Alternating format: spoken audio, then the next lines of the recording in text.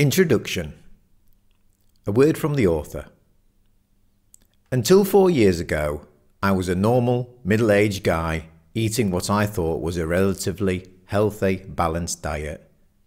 Basically, I was behaving more or less in the same way as everybody else that I knew. But then, my 18-year-old daughter intervened.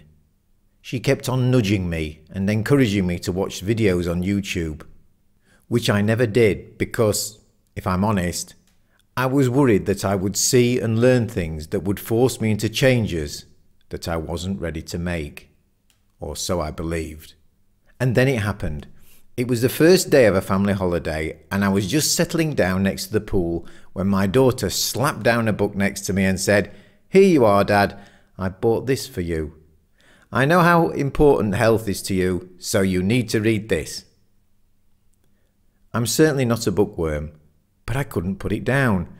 Within 5 days I'd finished, and it was a big book. The undeniable and scientifically backed up facts and truths contained within conspired to change completely the way in which I saw the world and our society. Since then, I myself have been on a journey of discovery and a search of knowledge. It's really shocking, you know, when you think you understand the world, when you believe that food holds no more secrets, and when you think that medicines and operations are the only way that you can cure illness and diseases. I wrote this audiobook to share my enthusiasm and passion with you, to encourage you and those you love who may desperately need this knowledge too, to consider change. At the very least, this book will make you question your own assumptions and maybe add fuel to an already growing sense of curiosity about what's really going on. It's a simple and entertaining story about a middle-aged man who's about to experience the greatest paradigm shift of his life. His journey begins after a serious, life-threatening incident one day at work. In despair at what the future holds, Peter gradually awakens and discovers the shocking truth about something so commonplace we all believe it's normal, natural, and necessary. Along the way, Peter discovers that the path to health, peace, and happiness is not where he thought it would be, so he follows a different, hidden path. On his journey, we follow Peter as he meets the nutritionist, the marathon runner, the farmer, the lads in the pub, the environmentalist, and the yogi. These intriguing and enlightened characters act as guides for Peter as they share their wisdom about lifestyle choices. This book is for those looking to improve their health in a natural but incredibly powerful way. It's for those who have or know someone with heart disease, diabetes, lung disease, brain disease, digestive cancers, high blood pressure, liver disease, kidney disease, and almost any chronic illness you can think of. But it's also a book for those who have already taken up a heart-healthy diet and lifestyle and discovered the core message, but are now looking to inspire or motivate a friend or loved one to make the change they need. Thank you. I hope it moves you. And suddenly everything changed. Chapter 1. Peter. "That it should come to this," said Peter, half laughing. Peter always looked forward to making love to his wife, Susan. They'd been married for nearly 20 years, had raised 2 children together, and he still found her incredibly attractive and appealing. Tonight, right now, he wanted to feel her body, inhale her scent, and experience a wonderful feeling of connection and contentment. Everything was perfect. They just had a night out at their favourite restaurant and they were full of desire for each other. He was in the mood, and better still, as far as Peter was concerned, so was she. But it was not to be. His penis was limp, lifeless, and despite much encouragement from Susan, unmoving. "I can't believe it," said Peter in frustration. He didn't feel like a real man. "I've only had 1 pint of beer. Bloody hell." Little did Peter know that his inability to raise an erection was the first of a series of discoveries that would change his life completely. Bizarrely, he'd just received the greatest gift of his life. He just didn't know it yet. The morning after the disappointing night before, Peter was in the kitchen, drinking his usual morning coffee and making some lunch for later. His daughter Ellie, who was 13, was also up and about and getting ready for school. "Dad," said Ellie, "what one change could we make today to help prevent climate change?" "That's a tough one first thing in the morning," he replied. "I've only just opened my eyes, and until I've drunk a cup of coffee, you're going to have to keep the questions very simple. Why do you want to know anyway?" "It's a project at school," said Ellie. "We have to come up with one change that we could do at home to help stop climate change. Oh yeah, and it has to be cheap and easy to do." "Well," Peter said, "it's your project, so you're the one who needs to come up with something. Do you have any ideas?" "Not really," said Ellie, "but we don't have to hand it in yet." "That gives you plenty of time then," said Dad. It was only a 10-minute car journey from Peter's house to the sorting office, where he started work every day at 8 a.m. He found himself thinking about the previous evening and his inability to, get an erection. While it wasn't the first time he'd had trouble, it was the first time that it had failed completely, despite being in the mood. "Maybe I'm impotent," he thought to himself. Peter knew that some of his mates had already started taking Viagra. It was a popular subject once the beer got flowing when he met up with his mates once a month. Some of his friends even seemed quite proud of themselves that they could buy a pill that gave them superhuman erections. He'd always thought that it was a sad state of affairs that they needed to be taking medication to get a hard-on. Until today, Peter hadn't been ready to accept that he couldn't get an erection anymore, and that perhaps it was time for him to join his mates and turn to the Viagra. As he drove into the car park, he thought about bringing up his erection troubles with his mates in the pub after a few beers the next time he was out with the lads. He laughed to himself as he contemplated the friendly advice he could expect from his mates after they'd all drunk a few beers. Peter worked at the post office. He used to deliver the post by foot, but he now preferred to drive around in a van and simply pick up the mail and take it to the sorting office. For him, the job was like the film Groundhog Day: easy, secure, and undemanding. Each day was the same as the next. The pay was unremarkable, but in return he experienced no stress, the work was incredibly straightforward, and his daily work routine was unchanging. He'd park up, get out of the car, and walk through the main doors into the warehouse before crossing the huge floor area to reach the drinks machine, which was located at the other end. He'd get a coffee from the machine and pass the time of day with whoever happened to be there. From the drinks machine he'd walk over to the dispatch counter to collect the keys for one of the post vans. He'd usually get the same van and the same route. His job was simply to drive to the various pillar boxes, post offices and local businesses to collect the post that needed bringing back to the sorting office. In fact, his job was so routine and simple that he'd often get so lost in his thoughts that he'd sometimes get back to the sorting office before realizing that he'd actually forgot to empty a pillar box or two, or forgotten to pick up some sacks from one of the businesses. Today had started in the same way as always. One of his colleagues, known to everybody as Double Chips, was standing at the drinks machine. Peter didn't know Double Chips' real name.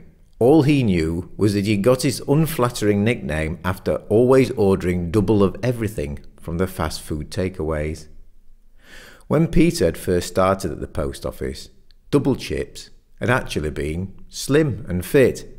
That was in the days when the both of them had delivered the post by foot and carried a heavy bag around them with them for miles and miles every day in Sheffield, one of England's hilliest cities. But ever since switching to the van, Double Chips had put on lots of weight, and his neck had all but disappeared into his body. Peter had also become a lot heavier, and was certainly a lot less fit. But compared to double chips, he considered his overall health and fitness to be okay for a man in his 50s.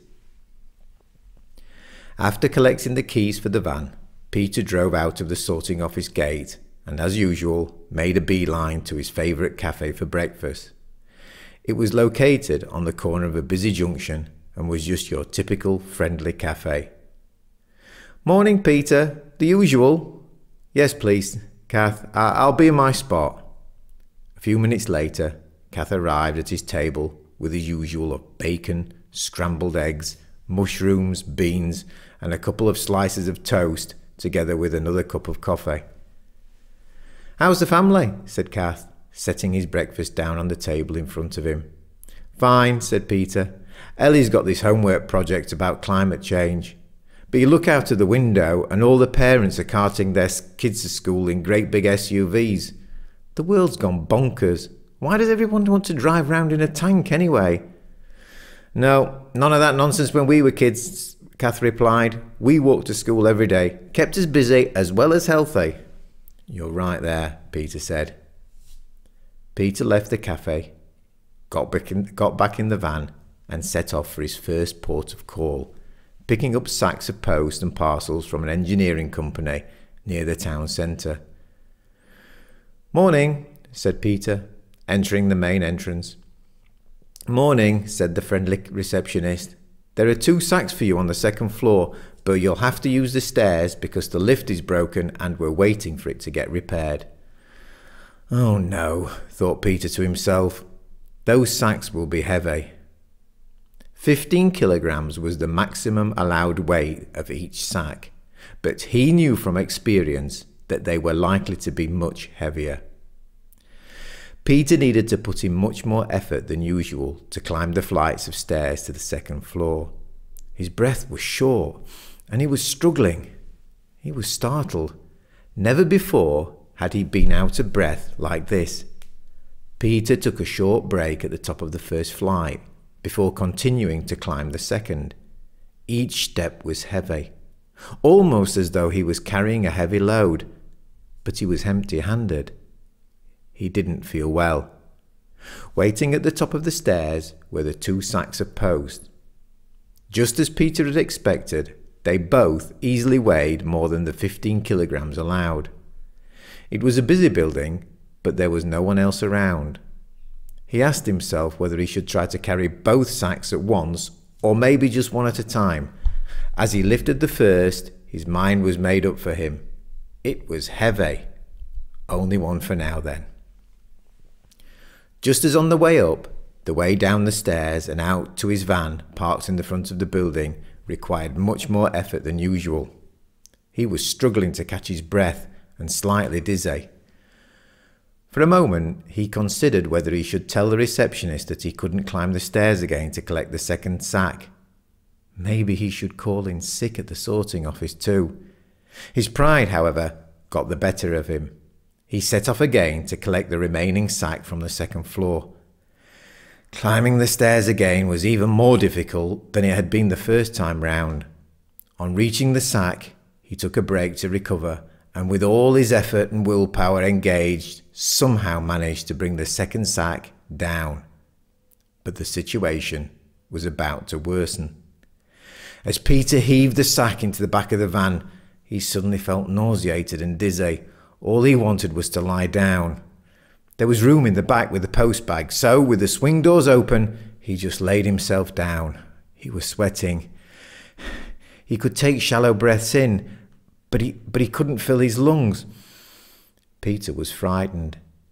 "Are you all right?" said the receptionist, who had come out to where Peter was. I think so," said Peter, lying. "Those sacks were heavy. I'll be right enough in a few minutes." "Are you sure?" she said. Peter nodded, hoping she'd go away. "Well, I'm just inside if you need me," she said. What should I do now, he thought to himself. Should he call in at work and tell them what had happened? Should he go straight to the doctors? He closed his eyes and concentrated on his breathing, trying to bring it back to a normal rhythm. He was conscious that the receptionist was watching him, so after a few minutes he raised his head and sat up in the back of the van. Through the glass facade of the building, he could see that the receptionist was wearing a concerned face. He pulled his mobile from his pocket and called in at work, telling the dispatch office that he wasn't feeling well.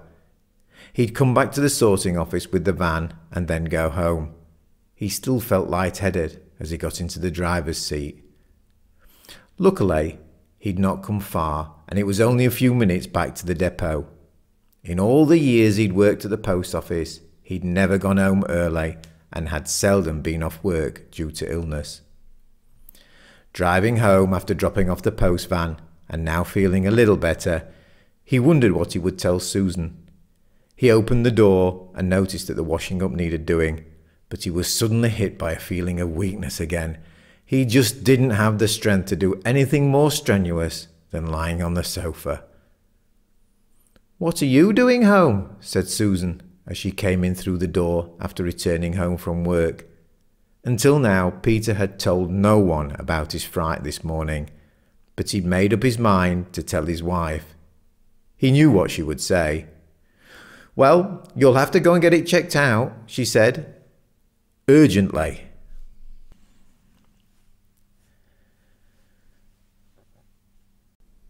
Chapter 2. The Cardiologist. Peter's doctor referred him straight to the cardiologist. On his second visit, he was due to have a coronary angiography. "Dr. Newton's getting the room ready," said the nurse, "but we just need to check over your forms. How have you been feeling since your last appointment?" "All right," Peter said. It was mostly true. He'd been thinking a lot about the incident he'd had at work and if, perhaps, he had some kind of heart disease, and what that would mean for him. He had a family, a job, a life. He was only 53 years old, for God's sake.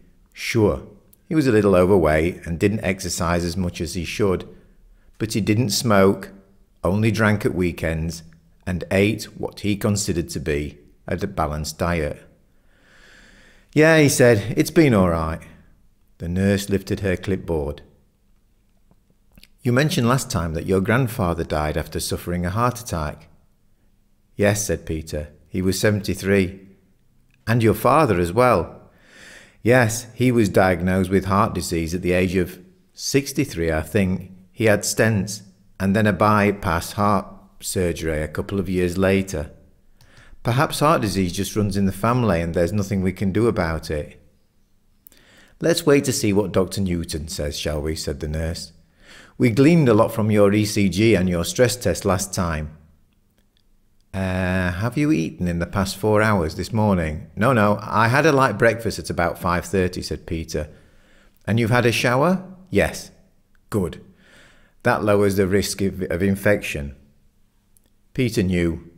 He'd read and reread the leaflet over and over since his last appointment. "Have you drunk anything but water this morning?" the nurse continued. "Only water for me." "Excellent. You're a model patient. Dr. Newton will call you in shortly." "Everything's ready for you," said Dr. Newton. "If you'd like to come through, we can begin." It had been explained to Peter that the procedure would take around 30 minutes and involved a long, thin, flexible tube being threaded up into the heart and coronary arteries where a dye would be released. Using X-ray images, any narrowing of the coronary arteries would show up and a diagnosis could be made. Peter hoped that it was something and nothing and that he would be able to return to his normal life as soon as possible. After the procedure, Peter was told to relax, rest and drink plenty of water and await Dr. Newton with the results. It wasn't long before he reappeared with a file in his hand. "How are you feeling?" asked Dr. Newton, taking a chair next to Peter as he lay resting from the procedure. "Nervous," Peter replied. He didn't like the doctor's poker face. "It's bad news, I'm afraid," said Dr. Newton. "You have 2 blockages and 1 narrowing of the coronary arteries. I don't think I need to emphasize how serious this could be. I recommend heart bypass surgery to restore blood supply to your heart muscle. Although Peter knew that this was a possibility, he was still shocked to hear the diagnosis. He felt a sense of loss, as though Dr. Newton had just taken something away from him that he had taken for granted for so long: his health. It dawned on Peter that he didn't like the thought of not being fully healthy and able. What would Susan and Ellie think? Would they think of him less of a husband and father because of his illness? "Do you have any questions?" asked Dr. Newton. Is heart bypass operation really necessary? What would happen if I didn't go for surgery?" Peter asked. "Well, if the blood supply to the heart muscle continues to decrease as a result of increasing obstruction of the coronary artery, you may have a myocardial infarction or heart attack. If the blood flow cannot be restored to the particular area of the heart muscle affected, the tissue dies. You need surgery," said Dr. Newton. "When?" inquired Peter. "Your operation will most likely take place within the next 6 months, maybe less if you're lucky. Until then, I'm going to prescribe aspirin and ask you to take it easy. Don't exert yourself too much and try to keep your breathing regular. Don't overdo it," said Dr. Newton. Peter thanked the doctor as he left, his mind still reeling from the news. How was he going to break this to Susan? He'd have to rip off the bandage. "You need a triple heart bypass?" said Susan. "I can't believe it.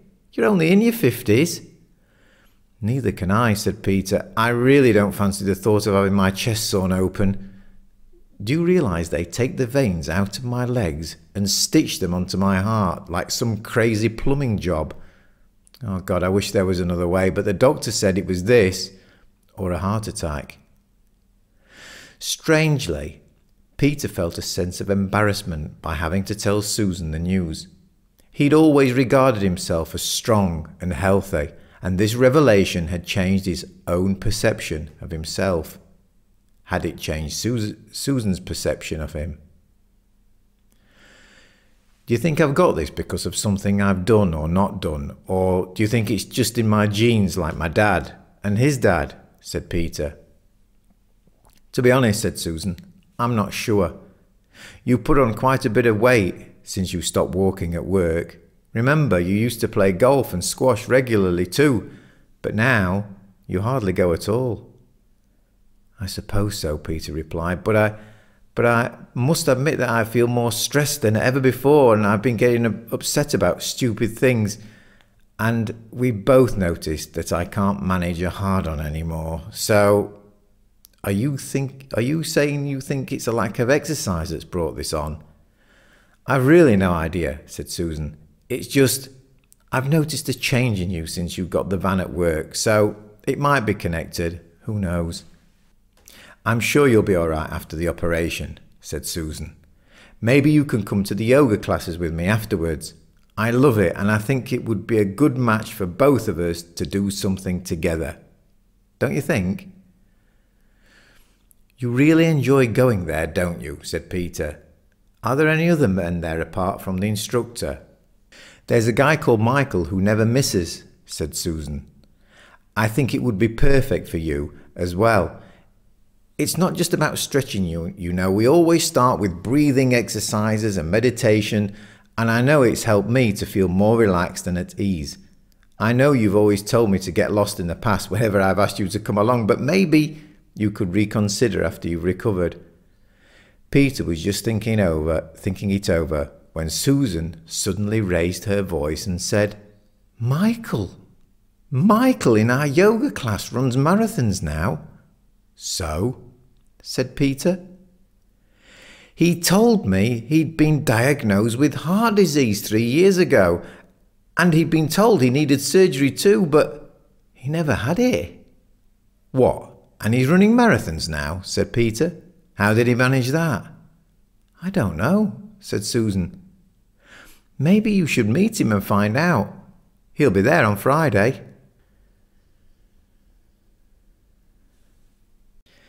Chapter 3. The Marathon Runner. Have I really agreed to go with Susan to yoga? He asked himself. What if someone sees? I'll have to tell them it's only to meet this Michael bloke. The plan was to wait until after the class had finished to speak to him. The words clutching at straws had sprung to Peter's mind. On the other hand, meeting up with Michael and hearing his story couldn't make matters worse. After all, from what Susan had said, it sounded like Michael had been in a similar situation to him 3 years ago. He supposed it wouldn't hurt to hear him out. She'd suggested that Peter might as well take part while he was there, but he'd refused, as usual. Instead, Peter went for a walk and arrived back at the yoga hall around 10 minutes before the class was due to finish. The yoga hall was a wooden building with a slope-tiled roof and a mainly glass frontage. From outside where Peter was standing, it was easy to see what was going on inside.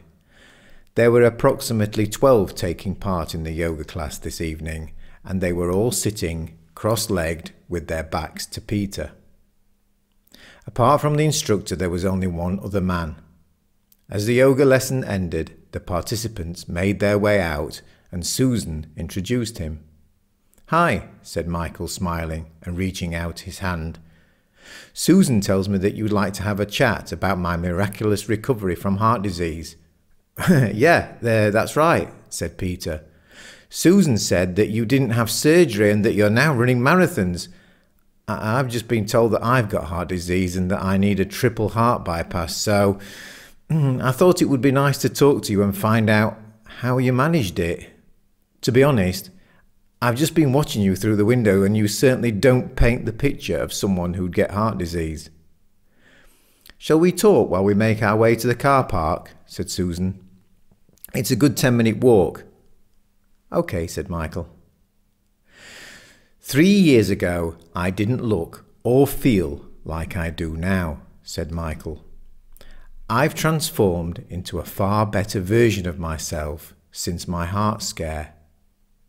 It all started in January. I'd just made a New Year's resolution to get myself fit.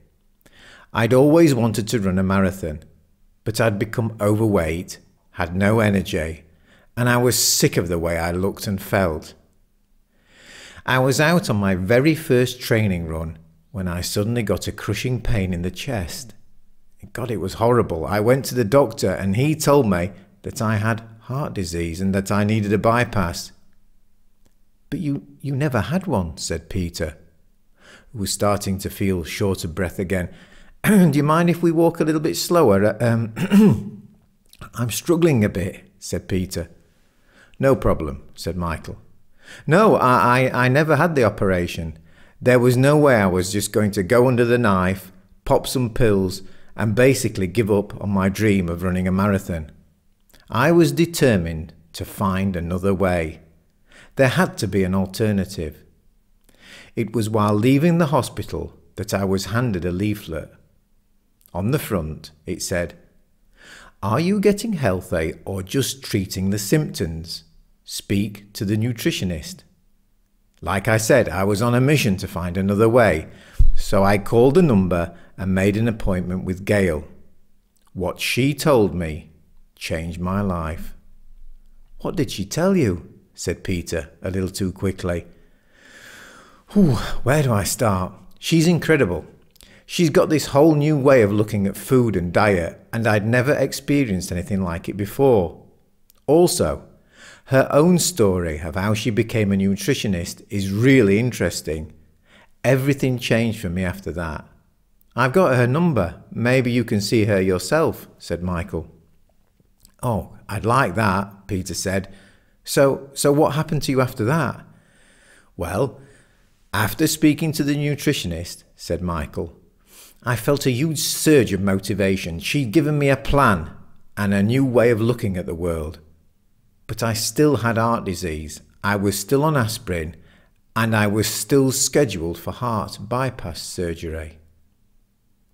I decided to continue with my goal of running a marathon. I wanted to have a goal. It would just have to start training at a slower pace. I put on my running shoes and began to walk. My goal was to walk a mile each day at the beginning and to increase, very slowly, the distance and speed each week.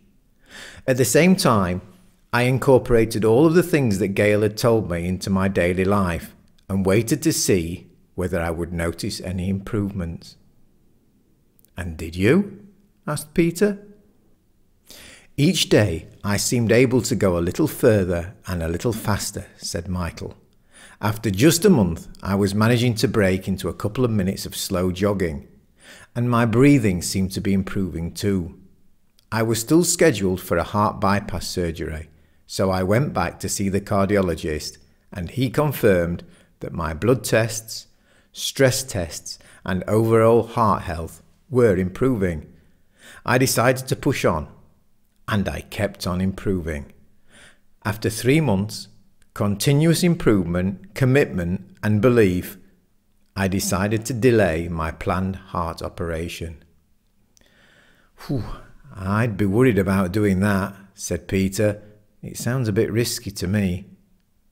By now, the three of them had reached the car park and were standing next to Peter and Susan's car. "To be honest," said Susan, "it also sounds a bit risky to me too. I'd be unhappy if Peter decided to put off his operation like you did." "You're both right. Normally I wouldn't have done it either. But I'd come a long way and I felt that I was making real progress. It was at about this time that I learnt about the role that stress plays in heart disease," said Michael. "That's when I started yoga, which you'll find out if you go and visit Gail. Perfectly fitted with the changes that I'd already made. Yoga made me realize just how inflexible I'd become over the years. Sitting cross-legged for even 5 minutes was very uncomfortable at first. Yet for all the discomfort, it was the benefits that were more striking. Yoga was making me feel calmer and slowing me down. I was in less of a rush. The breathing and stretching exercises helped my running as well. I could run faster and longer without getting out of breath. After 18 months, I was ready to enter my first half marathon.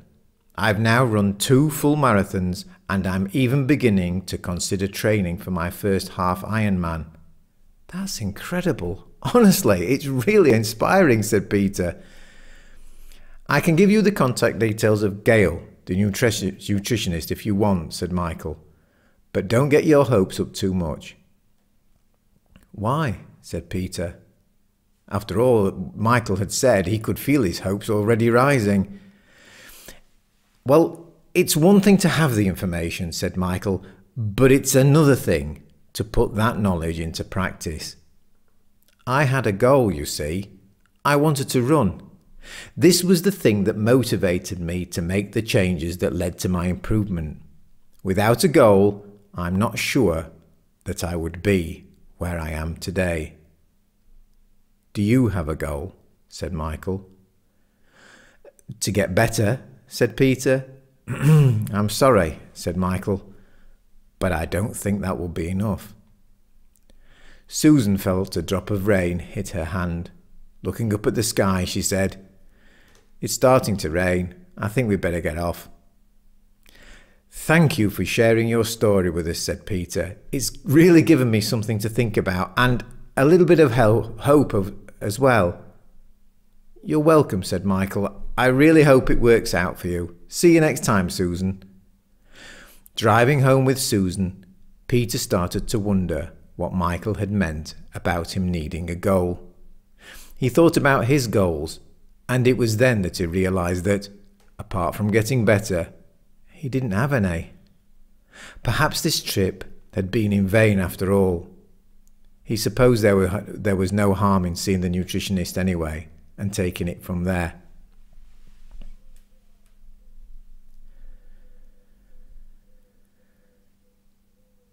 Driving home with Susan, Peter started to wonder what Michael had meant about him needing a goal. He thought about his goals, and it was then that he realised that, apart from getting better, he didn't have any.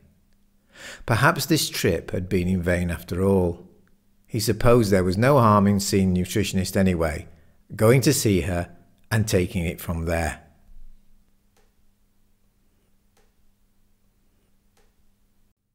Chapter 4. The Nutritionist. Nice to meet you. I'm Peter. Hello, I'm Gail. Gail stretched out a soft hand to Peter as he took his seat. Her consulting room was different from anything Peter had seen before. The furniture and decorations were Eastern, and there were lots of plants. The whole space seemed to be in constant contact with nature. Wood had also been used for the flooring and windows. An inviting scent hung in the air, but Peter couldn't quite make it out. Was it lavender? Maybe chamomile?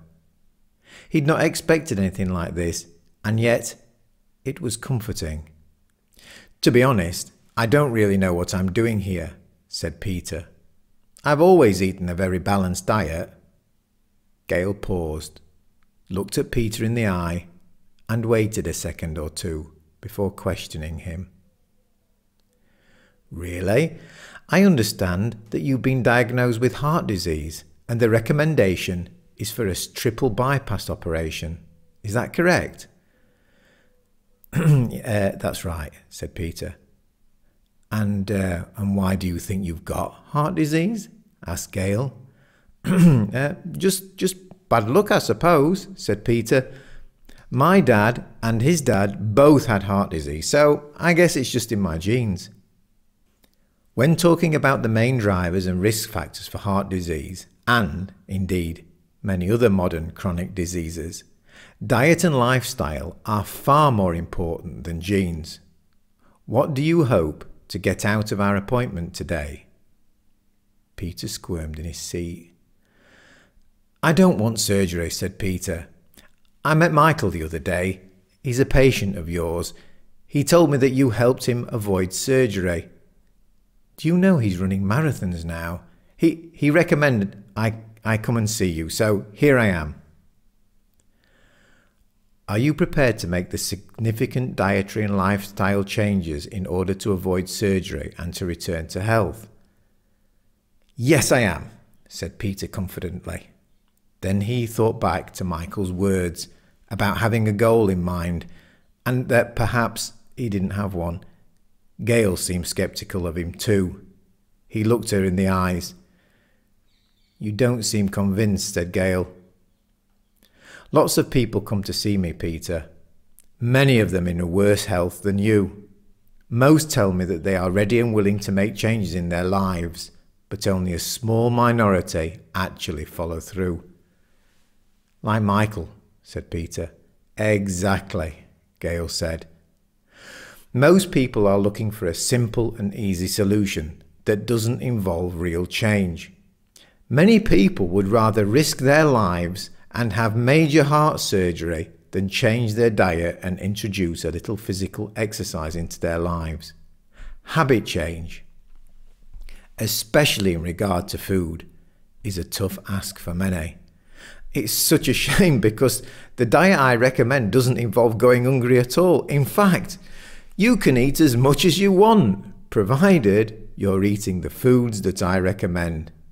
There are so many delicious foods that you can eat that it's far more likely your choice will expand rather than decrease. Michael told me you have a story of your own about how you became a nutritionist, said Peter, inviting a reply. Well, for many years I was a GP, said Gail. I entered the medical profession because I wanted to help people get well. But over time, I began to think more and more that while I was helping people managing their disease, I wasn't helping them to recover their health, which is what I wanted. I'd prescribe pills and refer patients to specialists, and their symptoms would improve, but I didn't feel as though I was getting to the root causes. Then one day, one of my patients who'd been diagnosed with type 2 diabetes told me that he'd heard that his disease could be cured with diet alone.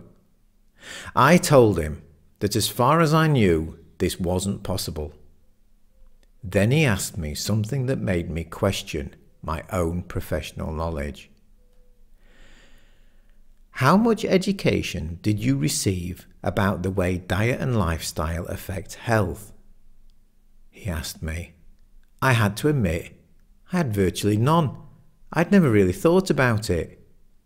When I got home, I started to do some digging and straight away found an article reporting that medical students claimed they learned nothing about nutrition.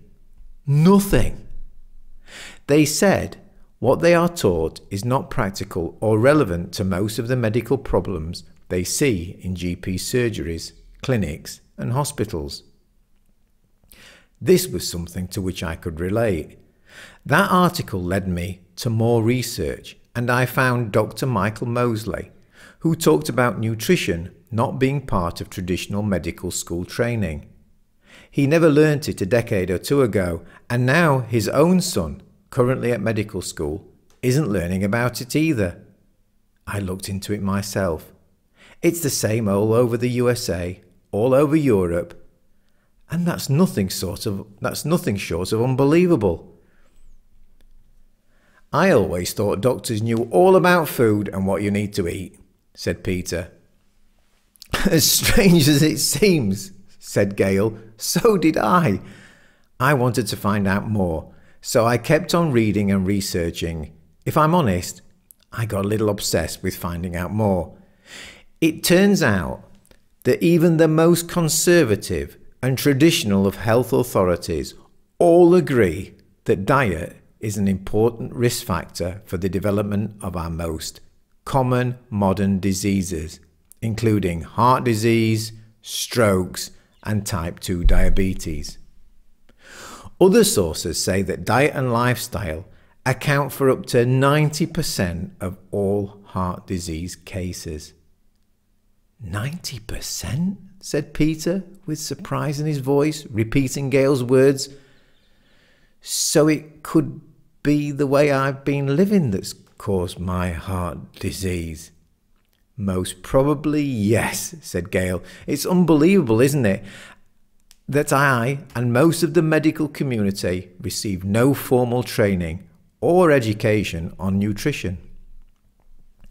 So I carried on my search, and the more I searched, the more I uncovered research paper after research paper supporting the seeming ability of diet to prevent, and in many cases also to treat, many of our leading killers. Gail paused and walked over to her desk. She opened the drawer and pulled out a thin bundle of papers before taking a few steps over to Peter and handing them to him. Peter took the papers from Gail and looked down. On the front, it said in big letters, The Lancet. Underneath there was a title which read, Can Lifestyle Changes Reverse Coronary Heart Disease? Underneath that it read, reprinted from The Lancet, Saturday 21st of July, 1990.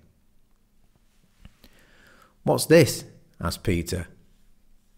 In my opinion, this is one of the most groundbreaking and most unheard of set of findings ever published in the field of nutrition.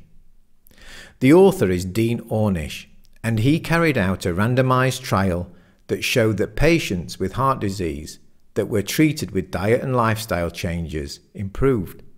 There was also a control group whose conditions got worse and worse. This was the first time that diet and lifestyle changes alone had been proven not only to stop, but also to reverse heart disease. So you're saying that this article shows that food can cure heart disease? Said Peter.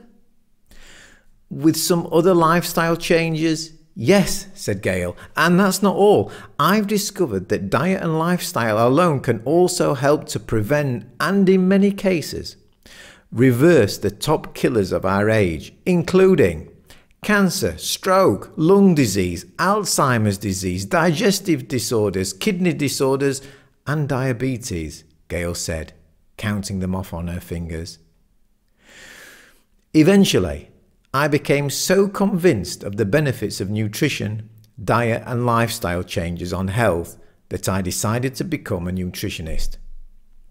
Like I said, I felt out of balance as a GP, so out of balance indeed that I was ready to embrace a big change of direction in my career anyway.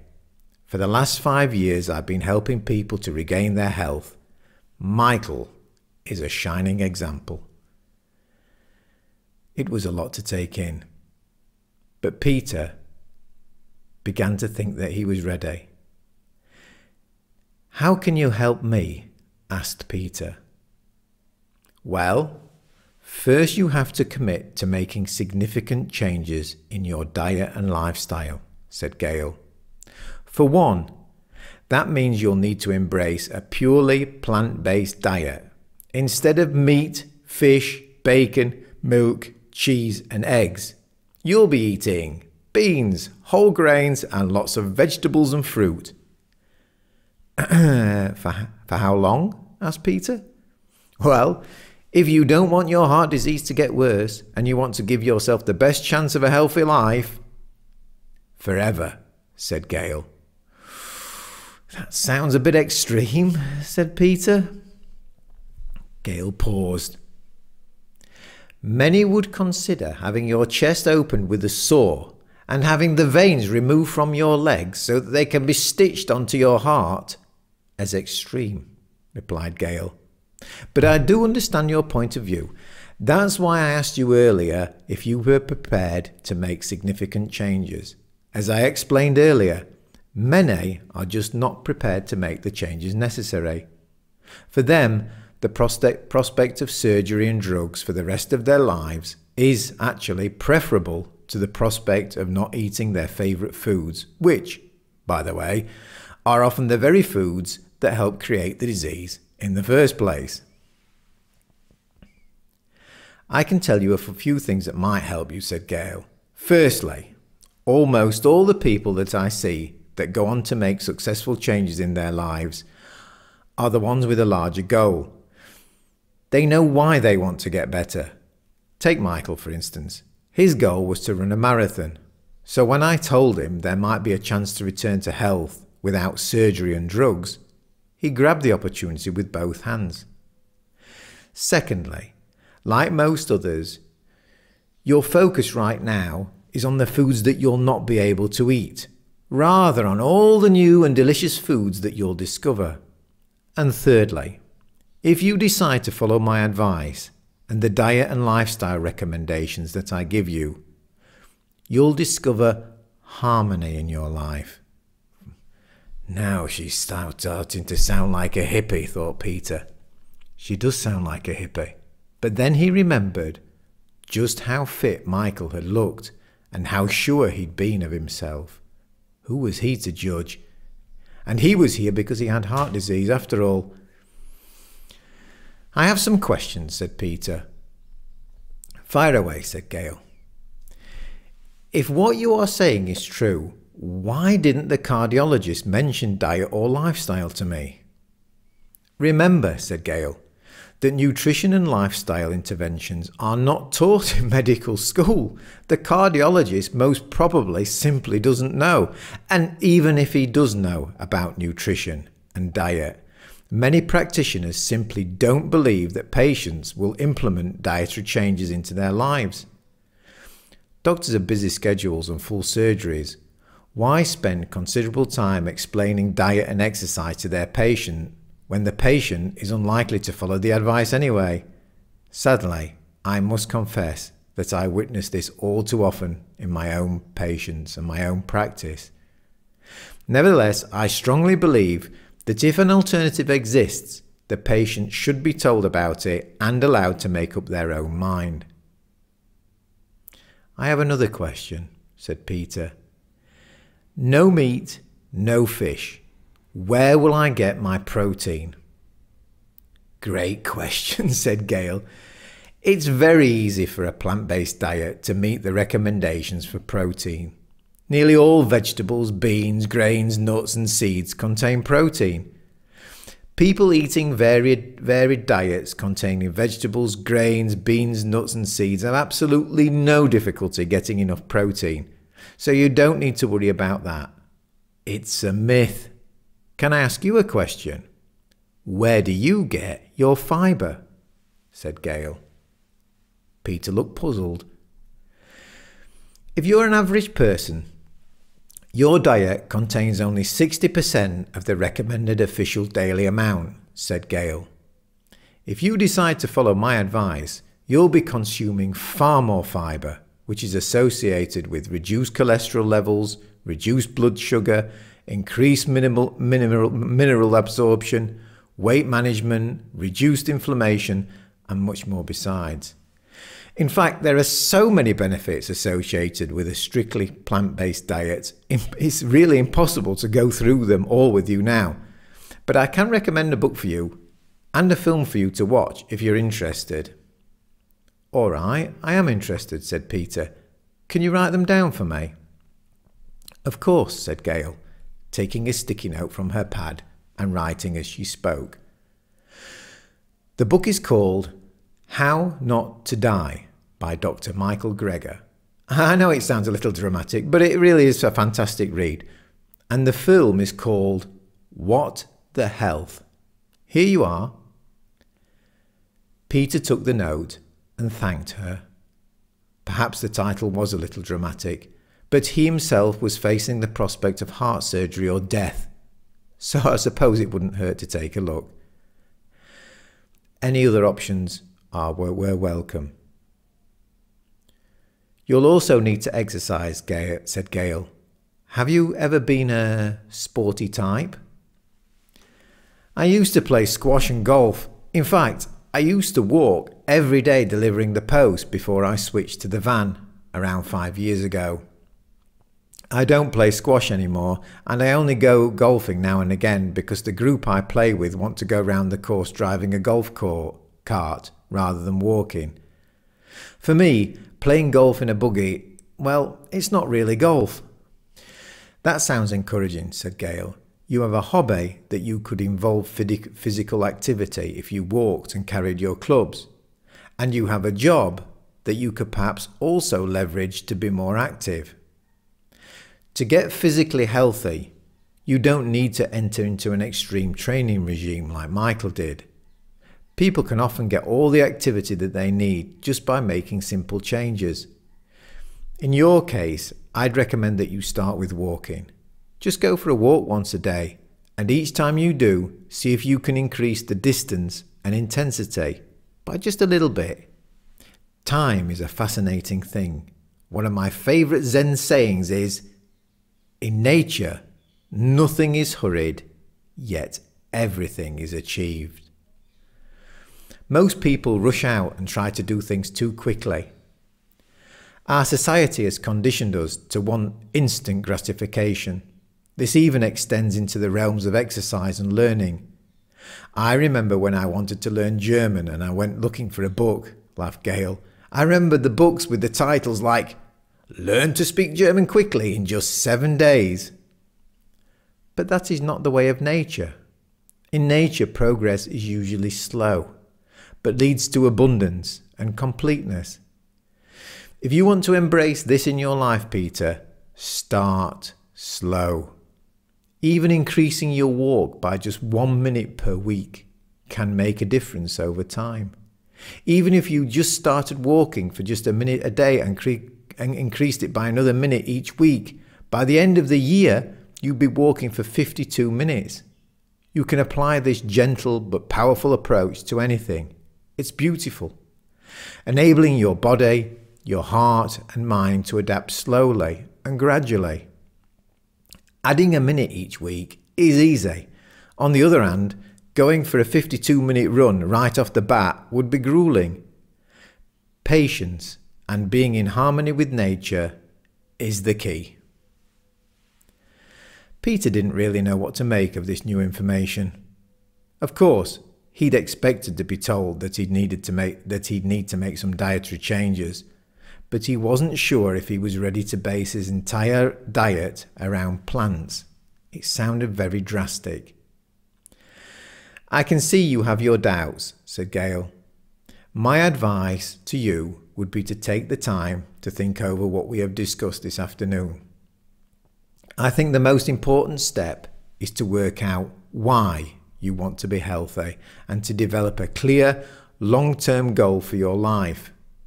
Having a clear objective and purpose will give you all the energy and motivation you need to make the little but important healthy changes you need to make." Leaving the nutritionist's office, Peter felt as though he was being pointed away from what he knew and accepted. Could it really be that his health could improve by eating a plant-based diet and exercising more? It all sounds too good to be true, Peter thought to himself. But his thoughts kept returning to the image of Michael and the nagging feeling that he was still missing something. Apparently, if he was to make this work, he would need a goal as well. Maybe it would be easier to just have the bypass operation and take the pills, he thought to himself as he drove home. He'd barely passed the threshold when he was waylaid by his youngest. "Dad," said Ellie, "can we go and buy the new 2 shower heads?" "What? Why?" said Peter, closing the front door behind him. "There's one I found that uses less water and less heating, which is good for the environment," said Ellie. "Oh, I suppose so," said Peter wearily, "but I've got a lot on my plate right now, so you'll have to wait a couple of days." Peter found Susan waiting in the living room. She turned down the TV and listened as Peter told her of Gail and the proposed changes. "So what do you think?" said Peter. "Well," said Susan, "it's up to you. A vegetarian diet is actually part of yoga, so I suppose we could go a step further and try to cut out dairy as well. Do you genuinely want to give it a try?" "I'm not sure," said Peter. She was a bit, Gail, she was a bit woo-woo at times. "I've got an idea," said Susan. "Let's go down to the pub for a meal and a drink and see if they've got anything on the menu that fits the bill. What do you think? You don't have to decide right now." "Good idea," said Peter. "I could murder a drink." "Shall we walk it to the Sportsman so we can start your exercise regime right now?" said Susan with a giggle. "Good idea," said Peter. He knew there was a slim chance that 1 or 2 of his friends might be there having a drink. "I hope I don't bump into any of them," he thought to himself. "I'm not in the mood for jokes at my expense tonight." It was a quiet night in the Sportsman, and Susan and Peter sat down at an empty table and both took a menu from the holder in the middle. "There's nothing on here that I fancy, apart from the steak," said Peter. "They have a lasagna and a 5-bean chili that both tick all the boxes," said Susan. "Oh, okay," said Peter reluctantly. "I'll try the chili." Looking through the various options on the menu, Peter was noticing for the first time that virtually all the options contained either meat, fish or dairy. "This is going to be really tough," thought Peter to himself. Susan, however, saw this as an opportunity for her and Peter to pull together and as a chance for Peter to get well again without having to undergo surgery. But she also knew Peter well enough to know he was a creature of habit and that he'd need her support if he was going to pull it off. "What do you think about cooking something veggie tomorrow?" said Susan. "Not a lot," said Peter. "It sounds like you've given up already, and you've not even made it past 1 evening meal," said Susan. "There are thousands of recipes online. You could pick one and cook it." "I hate cooking," said Peter. Susan thought it was important that Peter got involved, so she said, "I'll do you a deal. You go and get the ingredients from High Valley Farm tomorrow, and I'll cook it. What do you say?" "High Valley Farm is a dairy farm," said Peter. "Not any more," said Susan. Chapter 5. The Farmer. "Right then," said Susan, checking her list. "I'll be needing lentils, carrots, sweet potatoes, onions, garlic, mushrooms, celery and tomatoes. You should be able to get them all from the farm shop." "What's it going to be then?" asked Peter, sceptical. "It's going to be a lentil stew," said Susan. "I'm making a big pot of it so we can have it the day after, and maybe freeze some for another day as well." High Valley Farm was only 5 minutes' drive away. Peter had known it since he was a kid. It had been one of his favourite spots for sledging in the winter snow, as it was located at the bottom of a very steep hill. The fields that surrounded the farmhouse had always been grazed by cows, but as he drew near today, he couldn't make out any cattle at all. Instead, he could see that 2 large greenhouses had been constructed. It looked like some of the fields were even being allowed to return to their natural state. As he pulled into the newly constructed entrance, there was a large sign with the words, "Welcome to High Valley Farm, Kind Organic Food and Cafe." The driveway and the parking spaces had been recently improved, and he could see that the farmhouse had been extended to accommodate the shop and the cafe. "They've done a good job of this," thought Peter to himself. The farm shop was built out of timber and had a protruding terrace supported by wooden pillars. The terrace was being used to keep the rain and the worst of the weather off the entrance area. Just as much effort had been put into the inside of the shop. All the fruits and veggies were displayed in wicker baskets. "Wow," thought Peter to himself, "it all looks delicious." Every shade and colour seemed to be represented, and there was a wonderfully fresh scent as well. It was a nice place to be. The words "Farm News" adorned a large blackboard. Empty spaces on the walls had been decorated either with images of lush fruit and vegetables, or what Peter considered to be very provocative messages such as, "You know you're not an animal lover when their body parts are in your shopping trolley," or another one said, "Animals are not ingredients." "Morning," said a friendly voice. "Welcome to our shop." "Morning," said Peter, turning to greet the smiling man at the counter. He pointed to one of the signs he'd just read on the wall. "That's a bit extreme, isn't it?" "Not to me," said the man, laughing. "I was the one who put it there. My name is David. My family and I are the owners of the farm shop. And you are?" "Nice to meet you, David. I'm Peter." "Is this your first time here?" he asked. "Yes, isn't it obvious?" said Peter, chuckling. "The missus is cooking and I'm here to get the ingredients." "You know, only 10 years ago I would have found those signs provocative and completely out of order too," said David. "But I realise now how misguided I was, and today I'm trying to make up for the harm and the pain that I caused." "What do you mean?" said Peter. "Do you really want to know?" asked David. Peter was a little surprised by this question and, if truth be known, a little reluctant. Yesterday he'd listened to the nutritionist as she told him lots of things about food that he hadn't heard before. Now he had the sense that the farmer was about to tell him things that he might not want to hear as well. Should he decline or should he listen? "To be honest, I'm not really sure," said Peter. "But something tells me I should say yes." "I promise it's a great story, Peter," David said, resting on his countertop. "My journey started just over 10 years ago, when I inherited the dairy farm from my parents. Growing up on the farm, I'd learned all about how a farm works. When I left school, it was clear that I would just continue working in the family business. It was expected of me, and to be honest, I'd never really questioned it or thought about an alternative career. So 10 years ago, the farm became mine. Now it was entirely up to me to run it and ultimately to take the decisions about its future.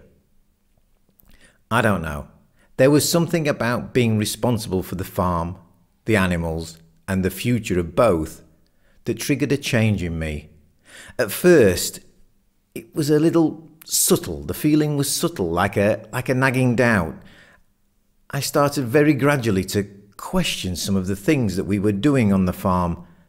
I'd not voiced any of my doubts to my family. I have a wife and 2 young daughters. But week by week and month by month, my questions and the uncomfortable feeling in my conscience began to grow. David stopped speaking and raised his eyes to meet Peter's. "I think cows have emotions," he said. "They can sense when they're going to be killed. You can tell if they are happy, sad, bored, and you can tell there's something going on behind their eyes. Cows, like all animals, are sentient beings." The way in which David spoke had got Peter hooked into the story, but he had his doubts about that last statement. I think the idea of cows having emotions is a bit silly," said Peter. David paused for a moment before continuing with his story. "When a dairy cow is no longer productive, after around 3 years, she is sent for slaughter and the meat used for beef. That means that trucks arrive at the farm to collect them and take them to the slaughterhouse. I began to dread the day the animal transporters would arrive, and after they'd gone, I began to feel a sense of shame and betrayal. Unfortunately, for me, that was only the tip of the iceberg, because I'd also started to question the morality of milk and cheese. Most people, you know, are completely unaware of what it takes to produce milk, and from it, cheese. Many people think that cows just graze in the field and produce milk, but the truth is very different and hidden from the public in a very systematic way. Otherwise, I'm sure more people would question the morality of all of it. "But cows do graze in fields and then give milk, don't they?" said Peter. "Yes, some cows do graze in fields, and yes, all cows are kept for their milk production," replied David. "But getting a continuous supply of milk from the cow can only be achieved through what amounts to systematic cruelty. This part is shocking. Most people don't like to hear it. Are you sure you want me to go on?" Peter nodded, captured in the story. "A mother cow only produces milk when she gets pregnant. So, starting from the age of 15 months, she will usually be artificially inseminated.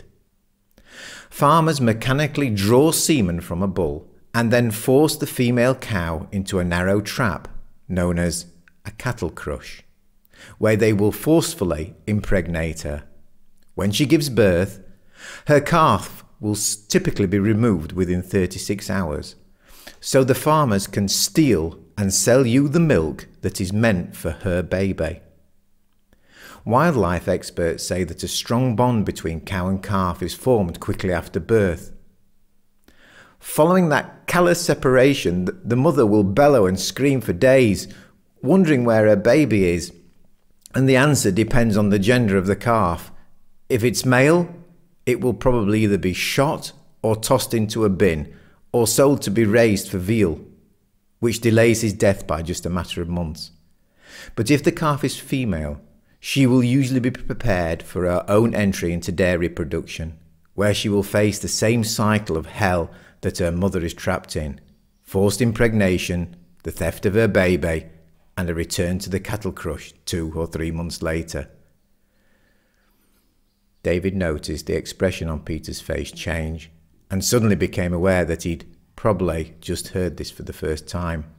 Perhaps he'd gone too far. "I'm sorry if I've shocked you," said David. I've always drunk loads of milk. My mother used to give us gallons of the stuff. I had no idea, said Peter.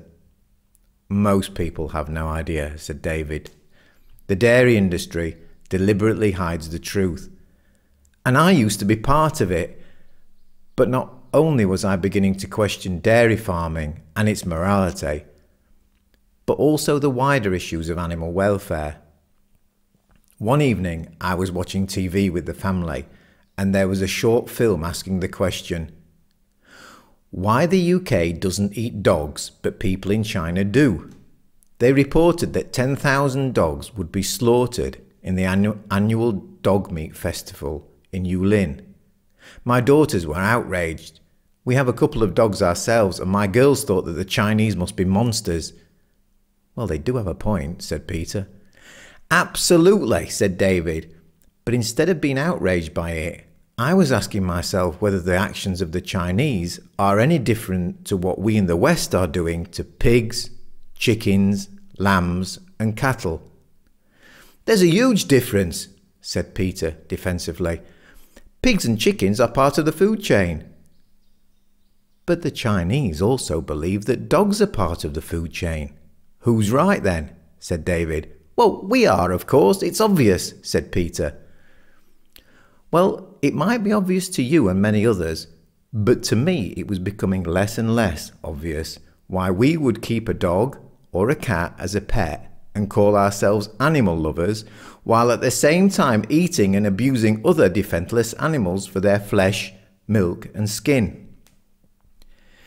Did you know that every year in the UK, approximately 2.6 million cattle, 10 million pigs, 14.5 million sheep and lambs, 80 million fish, 950 million birds are slaughtered for human consumption? That's a lot of suffering. Of course, Peter had not reached 53 years of age without ever thinking about the meat on his plate. But he'd always believed that the animals had been treated well and that eating meat was normal, necessary and natural. Although David hadn't finished his story, Peter was beginning to question his own worldview. Only yesterday the nutritionist had effectively told him that it was the meat and the dairy that had given him heart disease, and that it was perfectly possible and even beneficial to eat plants instead. Here he was now, just a day later, being confronted with the very harsh reality concerning the morality of consuming animals and animal products in the first place. Suddenly, it all seemed a bit much. Bloody hell, muttered Peter. I only came here for some vegetables for lunch. I'm sorry, said David, with a kind smile on his face. I'll stop now. Peter almost walked away from the counter then, but he could barely move his trolley. He was so deep in thought. He was becoming aware that a truth that he had held dear for so many years was beginning to crumble. His instincts told him that if he let David continue with his story, it might leave him wrestling with his own conscience. The nutritionist had said it yesterday too. For the first time since his diagnosis, a glint of something positive entered Peter's mind. What if David's story could in some way help him to overcome his heart disease? And there was something else about David that intrigued Peter. He had an air of peace and calm about him, which, for all Peter's doubts, left him wanting to hear David's story out. It's fine, said Peter. Please carry on. It's hard to hear, but I'd like to hear more. David smiled sympathetically, knowingly. He continued. Basically, the way I saw the world had changed. Try as I might, there was no more denying it to myself. Then I started thinking about when the next animal transport would be arriving to pick up the next batch of dairy cows that were no longer productive. What was I going to do about it? After all, the farm is a family business and was our only source of income. Meat and dairy farms receive huge subsidies from the government, so it was going to be a challenge to replace that income.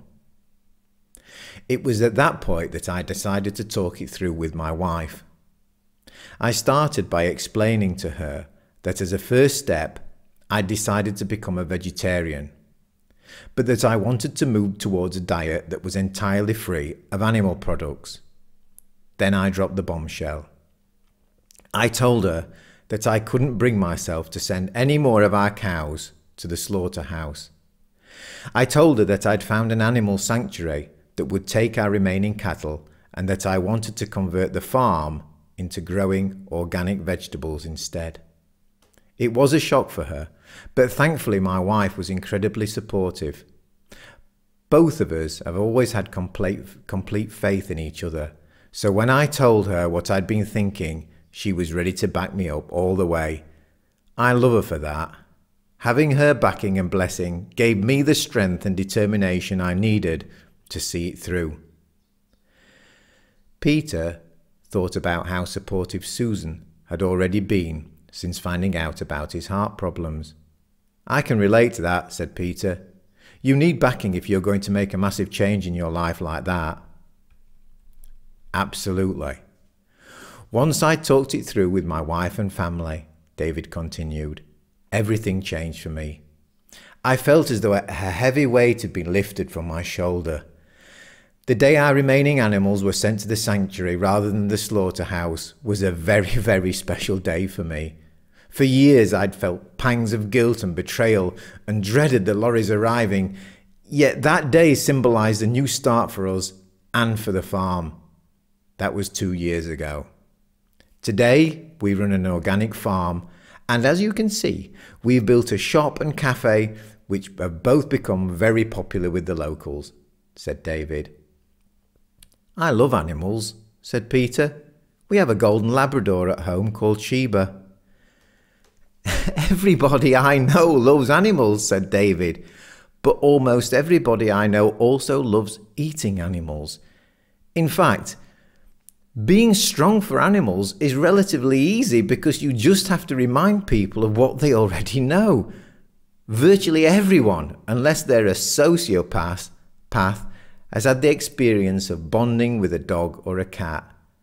I bet you can't look into your Labrador's eyes without understanding that there's a sentient being behind them.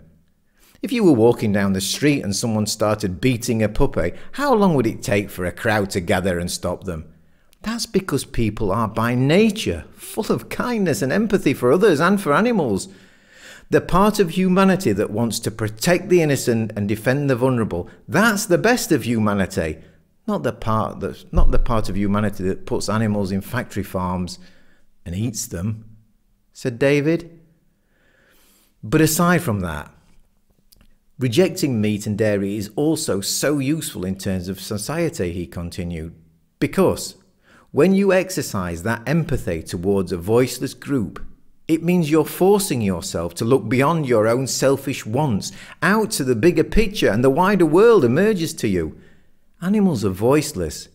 We need to be the ones to help make the change for them, starting with every time we sit down for a meal." Peter looked at David. David said, "Ooh, that might have been a bit strong." "It's okay," said Peter. "That's very thought-provoking. I have heart disease, you know. Yesterday, I went to see the nutritionist and she told me that if I want to get better without surgery, I need to cut out meat and dairy out of my diet. That's why I'm here." Yes, one of the greatest ironies and contradictions of modern society is that the food that we eat is actually making us ill, David laughed. "Making the kind of changes that I've made makes you a bit of an expert and perhaps a little bit unpopular. To be fair, you really know your stuff, or at least you seem to do." "Do you have an earpiece fitted and someone is telling you what to say?" said Peter. No, laughed David. "I'm just really passionate about doing what I can to counter the brainwashing that we've all endured since we were born." "So you also think that meat and dairy could be to blame for my heart problems?" said Peter. "Well, put it like this," said David. "The World Health Organization declared processed meat a carcinogen." Not that processed meat could cause cancer, but that it probably causes colorectal cancer. Another study by Harvard found that one serving a day of red meat in adolescence or early adulthood had a 22% higher risk of breast cancer. Each serving per day led to a 13% higher risk of breast cancer overall. And it isn't just cancer.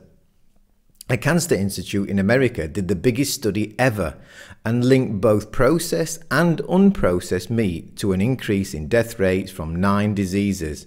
These include heart disease, stroke, diabetes, Alzheimer's, lung disease. So yes, I do think that what you were told yesterday has a lot of merit, said David. But I'm a farmer, you know, so for me it's more about drawing attention to the animals and their welfare. Have you any idea about the quantities of antibiotics used in farming in the UK and globally? Oh, antibiotics as well. Well, I know antibiotics are used in farming, but I don't know how much, said Peter. Well, David said, just the other week there was a report from the Food Standards Agency saying that British supermarket chickens were showing record levels of antibiotic-resistant superbugs. In the US, more than 70% of antibiotics that are medically important for humans are also used in animals. A lot of the antibiotics are given to healthy animals to prevent infection or speed up their growth, especially in intensive farming, where animals are kept penned in. Crazy, isn't it? We're putting the health of our own children and families at risk in the pursuit of profit. To be fair, that does sound risque and silly, said Peter. Risque? Said David. More like utterly stupid. Some last resort antibiotics for humans are being used a lot in animals, and there are no replacements currently on the way. Drug-resistant bugs could be passed on through direct contact between humans and animals, particularly farmers. It's just madness. What's the alternative? Said Peter. What you see right here is my family's vision of a different and more compassionate world, said David. All of the produce on sale here is organic. We don't grow it all, of course, but we have a reliable supply chain that enables us to offer our customers everything they need to eat in a sustainable way. No animals are hurt or exploited, and there's everything you need to create delicious, healthy food. Sounds like I'm in the right place then, said Peter. You absolutely are, said David, in more ways than one. Peter was realizing that his perceptions of meat and dairy farming were rapidly changing, thanks to the words and deeds of David. Maybe for good. Yes, probably for good, he thought to himself. The troublesome part of Peter, the side of him that had denied and deliberately ignored animal welfare and where the meat really came from, did feel a sense of loss. However, the caring, compassionate and humane side of Peter suddenly became energized and empowered. Peter realized that David had just given him the gift of knowledge. Knowledge that was so strong and undeniable it would perhaps help him to achieve his own personal goal of avoiding surgery. Could it really be true, he thought, that he had been so willfully ignorant for his entire life? How could it possibly have taken him 53 years of life to discover something that now seemed blatantly obvious? Why has it taken me until now to grasp what's going on? Peter said to David, shaking his head in disbelief. I mean, I'm 53 years old after all. Don't be so hard on yourself.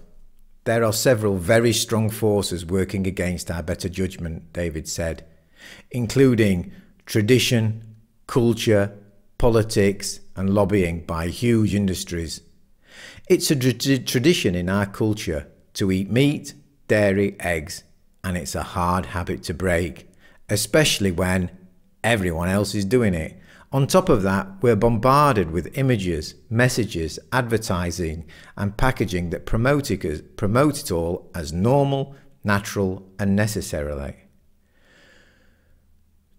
Just because the tradition and act of eating meat and dairy has been practiced for hundreds and thousands of years doesn't make it right, though. Anyway, David continued, changing the tone, I can see by the look on your face that you've had enough for now.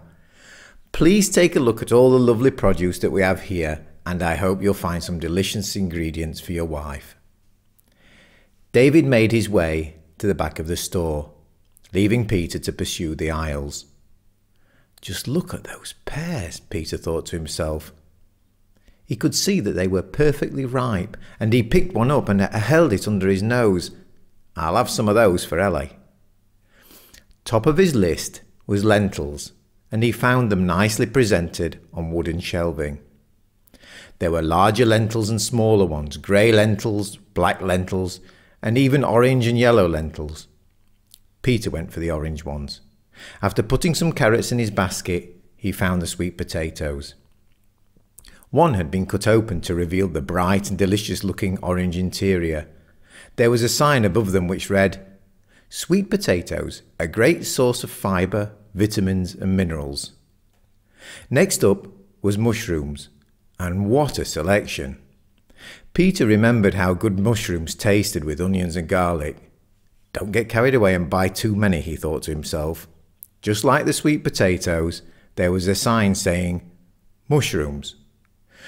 Boost the production of vitamin D, lower cholesterol levels, and enhance your immune system." What a fantastic shop this was. On his way over to the counter to pay, he noticed all the alternative plant-based milks on sale. I've never tried one of those, thought Peter, and went over to take a look. There was almond milk, rice milk, soy milk, coconut milk, cashew milk, hemp milk, and even oat milk. Peter had no idea how they would taste, so he just reached for the soy milk because it had the most attractive looking packaging. Peter paid for his shopping, told David that it had been a pleasure to meet him, and made his way out of the store to head back home. Everyone was out when he got home, apart from Sheba, the Labrador, who greeted him, wagging her tail ferociously in delight at his arrival. He made himself a cup of tea and sat down on the sofa with a biscuit. He wondered whether the biscuit contained milk. He laughed to himself, aware that it was the first time he'd asked himself such a question. Sheba was sitting patiently a couple of paces away from him, with her eyes fixed in a laser-like manner on the biscuit that Peter was about to put in his mouth. He looked at Sheba, she looked at him, and then back to the biscuit, and back to Peter again. They had played this scene out many times in the past, and she knew he would surrender and share his biscuit. He liked to keep her in suspense, but he always gave her a bite. He loved Sheba. What does all this mean? Thought Peter. He went through it all slowly in his mind. I'm a married man with 2 daughters and a loving wife. I'm a van driver at the post office. I like my job because it's simple and steady. I have heart disease, and they've told me I need an operation. Yesterday I met Gail the nutritionist, who told me there might be another way for me to return to health without surgery. And now I've just got back from the farmer who has told me about the horrors and cruelty of meat and dairy farming, which further supports the direction the nutritionist was recommending. And then there's Michael. Gail told me that I need a goal as well. Apparently I need some motivation over and above wanting to get well again. So what really makes me feel alive and energized? What one change could I make to make my life happier? What did I used to like doing as a kid? Just then, the door opened. It was Susie and Ellie.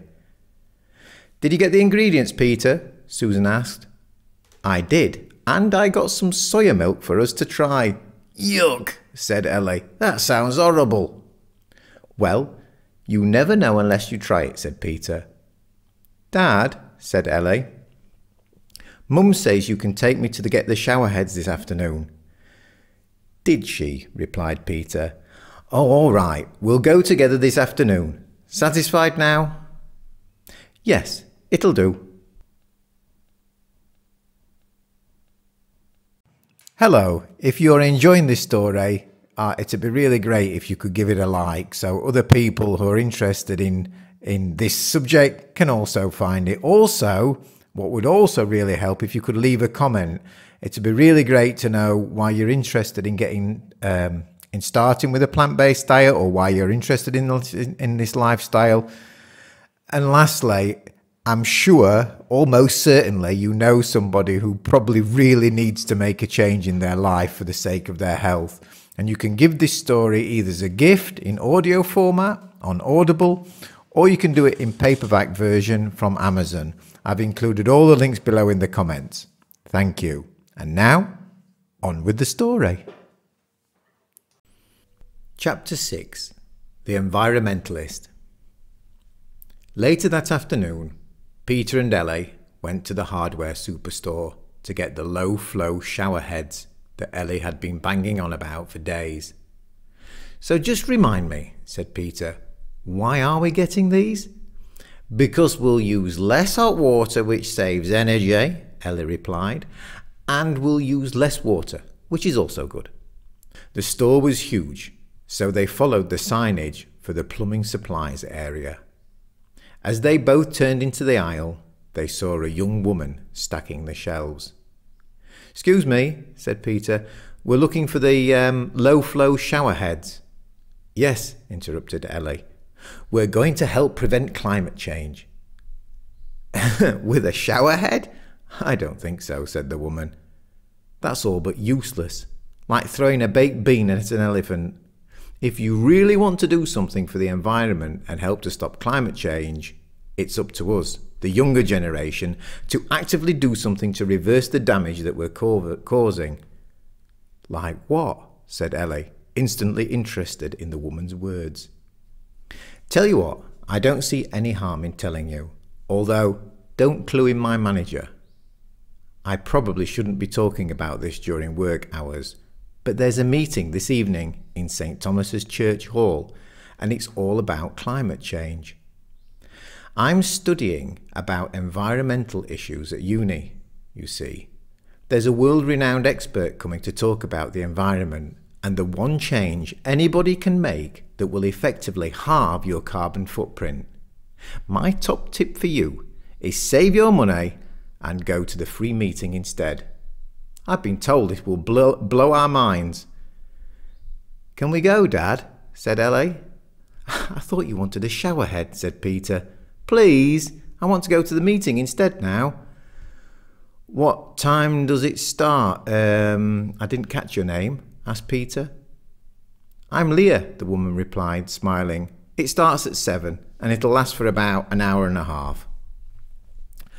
"All right then," said Peter reluctantly. "We can go after dinner, and after your mum and I have taken the dog for a walk." "I'll be there too," said Leah, "so I'll see you tonight then." Susan, Ellie and Peter usually took it in turns to take Sheba the dog for a walk. But this evening, Peter invited Susan to come with him so that he could share all that David had told him at the farm shop earlier. There's something about going for a walk that changes the dynamic of a conversation. It somehow feels like you're both going in the same direction. This is what Peter wanted with Susan. He'd made up his mind to stop eating all animal products, both for his own health and for the sake of the animals. Strangely enough, he'd only committed to making this profound change in his life just this morning, a few hours ago, and yet he was already feeling better about himself. "So the farm guy basically turned you into a tree-hugging animal lover," Susan laughed as they walked along the path. "I've always been an animal lover," replied Peter. But honestly, it was really inspiring to hear him talk about how he used to farm the animals and send them away for slaughter for a living, something that his family had been doing for years. Then he really put his ethics and his conscience first. I hope it works out for him. Before you got back earlier, I had a cup of tea with Sheba, and the penny finally dropped. I need to make a change in my life. What do you think?" "Well," said Susan, "we could try and do it together. I'm up for it if you are." Peter knew that getting Susan's support would be crucial to being successful. He might be able to let himself down, but he would find it a lot more difficult to let Susan down. Peter and Ellie arrived at 5 to 7 at the church hall. There was a sign saying, "You can make a big difference. Free entrance if you're open to change." As they walked in, Peter became aware of that musty smell that all churches seem to have. Around 100 chairs had been put out, and the hall was already around 2/3 full. There was a platform at the front that had been raised just a few inches from the floor. There was no microphone. "Hello," said a voice from behind. They turned to find Leah beaming at them. "You came then?" "Well, you said it would blow our minds, so here we are," replied Peter. "It's just about to start," said Leah. "Let's see what we can learn." At 7 p.m. sharp, a sharply dressed woman of around 40 years of age walked out from the side and took her place on the stage. She made a calm, relaxed, and confident impression on Peter. "Good evening, ladies and gentlemen. My name is Joanne, and it's nice to see you all here this evening. I'm going to jump right into it because I know from experience that time flies and there's a dance class at 8:30, so I don't want to overrun. But I'd just like to say that hopefully this evening you'll learn some striking facts about the environment and climate change. You'll also learn about a step that you can make to offset your own impact on the planet. If what you learn resonates with you, please spread the word. I believe that we all have the power to make a difference." Peter thought it was weird that he found himself sitting here. This would be the 3rd time in the matter of only a few days that he found himself listening and learning new facts about problems that he had always known existed. He laughed to himself as he sat up straight in his chair and thought, "It's like buses. You wait for ages and then 3 come at once." Joanne cleared her throat. "The earth is home to us all. We all have a vested interest in looking after our planet. We have all heard about climate change and the environmental damage that humankind is inflicting on the planet. This evening, you're going to hear things you might already know and many things you don't. But the good news is that you are all going to be empowered by the time you leave this hall this evening. You're going to learn how you can slash your carbon footprint in half. Yes, that's right, by a whopping 50% by making one change in your lives. Not only will this change cost you absolutely nothing, it will probably also save you money and leave you and your family healthier and happier. But before I address the practical things we can all do, I think it's fitting to briefly summarise the adverse impact that we are having on our planet. First, and perhaps the most well-known impact, is climate change. According to NASA, global climate change has already had observable effects on the environment. Glaciers have shrunk, ice on rivers and lakes is breaking up earlier, plant and animal ranges have shifted, and trees are flowering sooner. Effects that scientists had predicted in the past would result from global climate change are now occurring. Loss of sea ice, accelerated sea level rise, and longer, more intense heat waves. Scientists have high confidence that global temperatures will continue to rise for decades to come, largely due to greenhouse gases produced by human activities.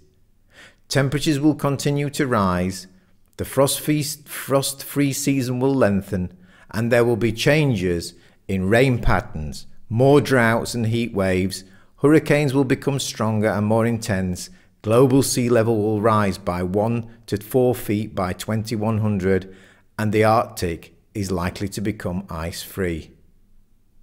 But in addition to climate change, other major global problems include water use, or rather clean water shortages, waste, I'm sure we've all heard about the huge damage that plastic is doing, land use, dead zones in our oceans, species extinction and deforestation. However, said Joanne, as I mentioned, my intention this evening is not to add to any feeling of helplessness that you might already have, but instead to empower you all. I'd like to ask you all a question. What do you think is the single biggest way to reduce your impact on the earth and the environment? The audience sat quietly for a moment before a man on the left said, "Getting rid of our cars."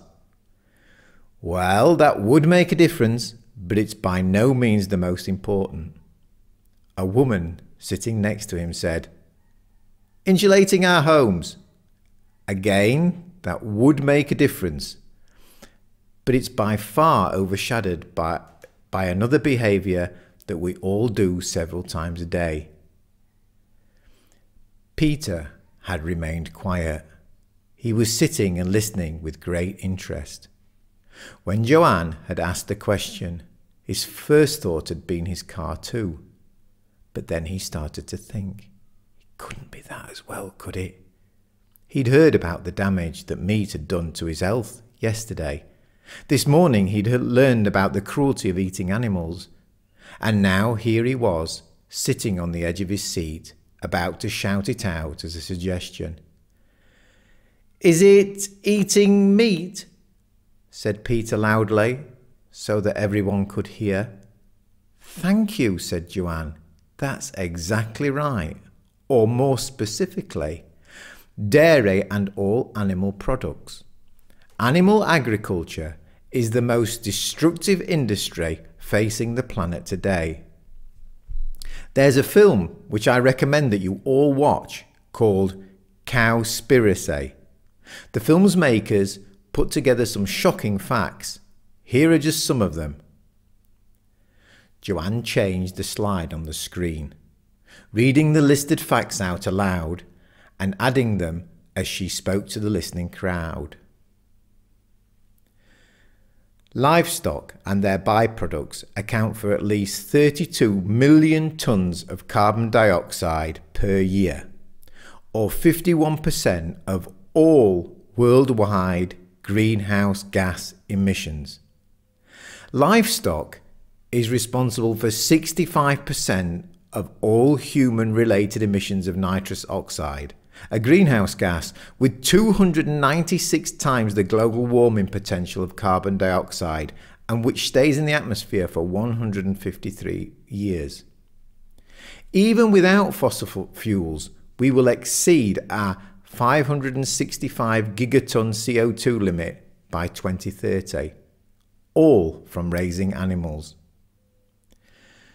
2,500 gallons of water are needed to produce 1 pound of beef. 477 gallons of water are required to produce 1 pound of eggs. Almost 900 gallons of water are needed for a pound of cheese. 5% of water consumed in the US is by private homes. 55% of water consumed in the US is for animal agriculture. Animal agriculture is the leading cause of species extinction, ocean dead zones, water pollution, and habitat destruction. Animal agriculture contributes to species extinction in many ways, in addition to the monumental habit destruction caused by clearing forests and converting land to grow feed crops for animal grazing. Predators and competition species are frequently targeted and hunted because of a perceived threat to livestock profits. The widespread use of pesticides, herbicides and chemical fertilizers used in the production of feed crops for animals often interferes with the reproductive systems of animals and poisons our waterways. The overexploitation of wild species through the commercial fishing, bushmeat trade, as well as animal agriculture's impact on climate change all contribute to the global depletion of species and resources. Livestock operations on land have created more than 500 nitrogen-flooded dead zones around the world in our oceans. A farm with 2,500 dairy cows produces the same amount of waste as a city of 411,000 people. 130 times more animal waste than human waste is produced in the US. 1.4 billion tons from the meat industry annual. 5 tons of animal waste is produced per person in the US. 3/4 of the world's fisheries are exploited or depleted. As many as 2.7 trillion animals are pulled from the ocean each year. For every 1 pound of fish caught, up to 5 pounds of unintended marine species are caught and discarded as bykill. Animal agriculture is responsible for 91% of the Amazonian forest destruction. Up to 137 plant, animal and insect species are lost every day due to rainforest destruction. 10,000 years ago, 99% of biomass was wild animals. Today, humans and the animals that we raise as food make up 98% of the zoo mass. 70% of antibiotics sold in the US are for livestock. 70 billion farmed animals are reared annually worldwide. More than 6 million animals are killed for food every hour. Throughout the world, humans drink 5.2 billion gallons of water and eat 21 billion pounds of food each day. Compare that with worldwide. Cows drink 45 billion gallons of water and eat 135 billion pounds of food each day. 82% of starving children live in countries where food is fed to animals, and the animals are eaten by Western countries. The land required to feed 1 person for 1 year. If you're a vegan, it's 1/6 of an acre. If you're vegetarian, it's 3 times as much as that. 3 times more than a vegan. As a meat eater, it's 18 times as much as a vegan.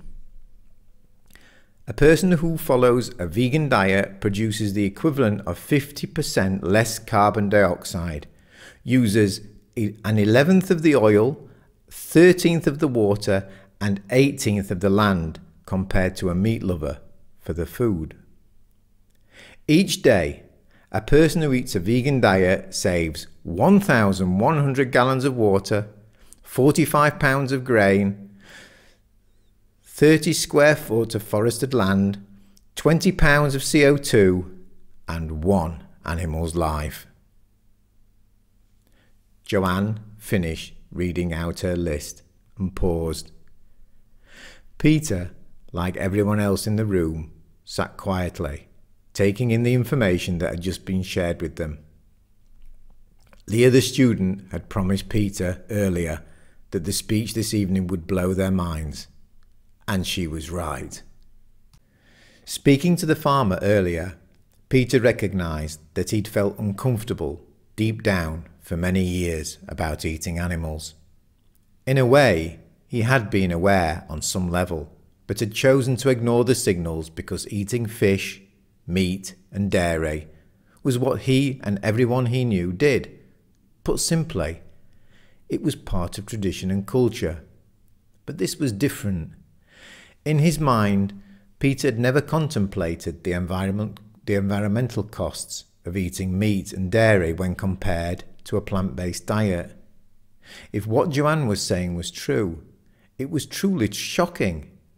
Yet for all the horrors of what he had just been told, there was something that, in this very moment, felt even more scandalous.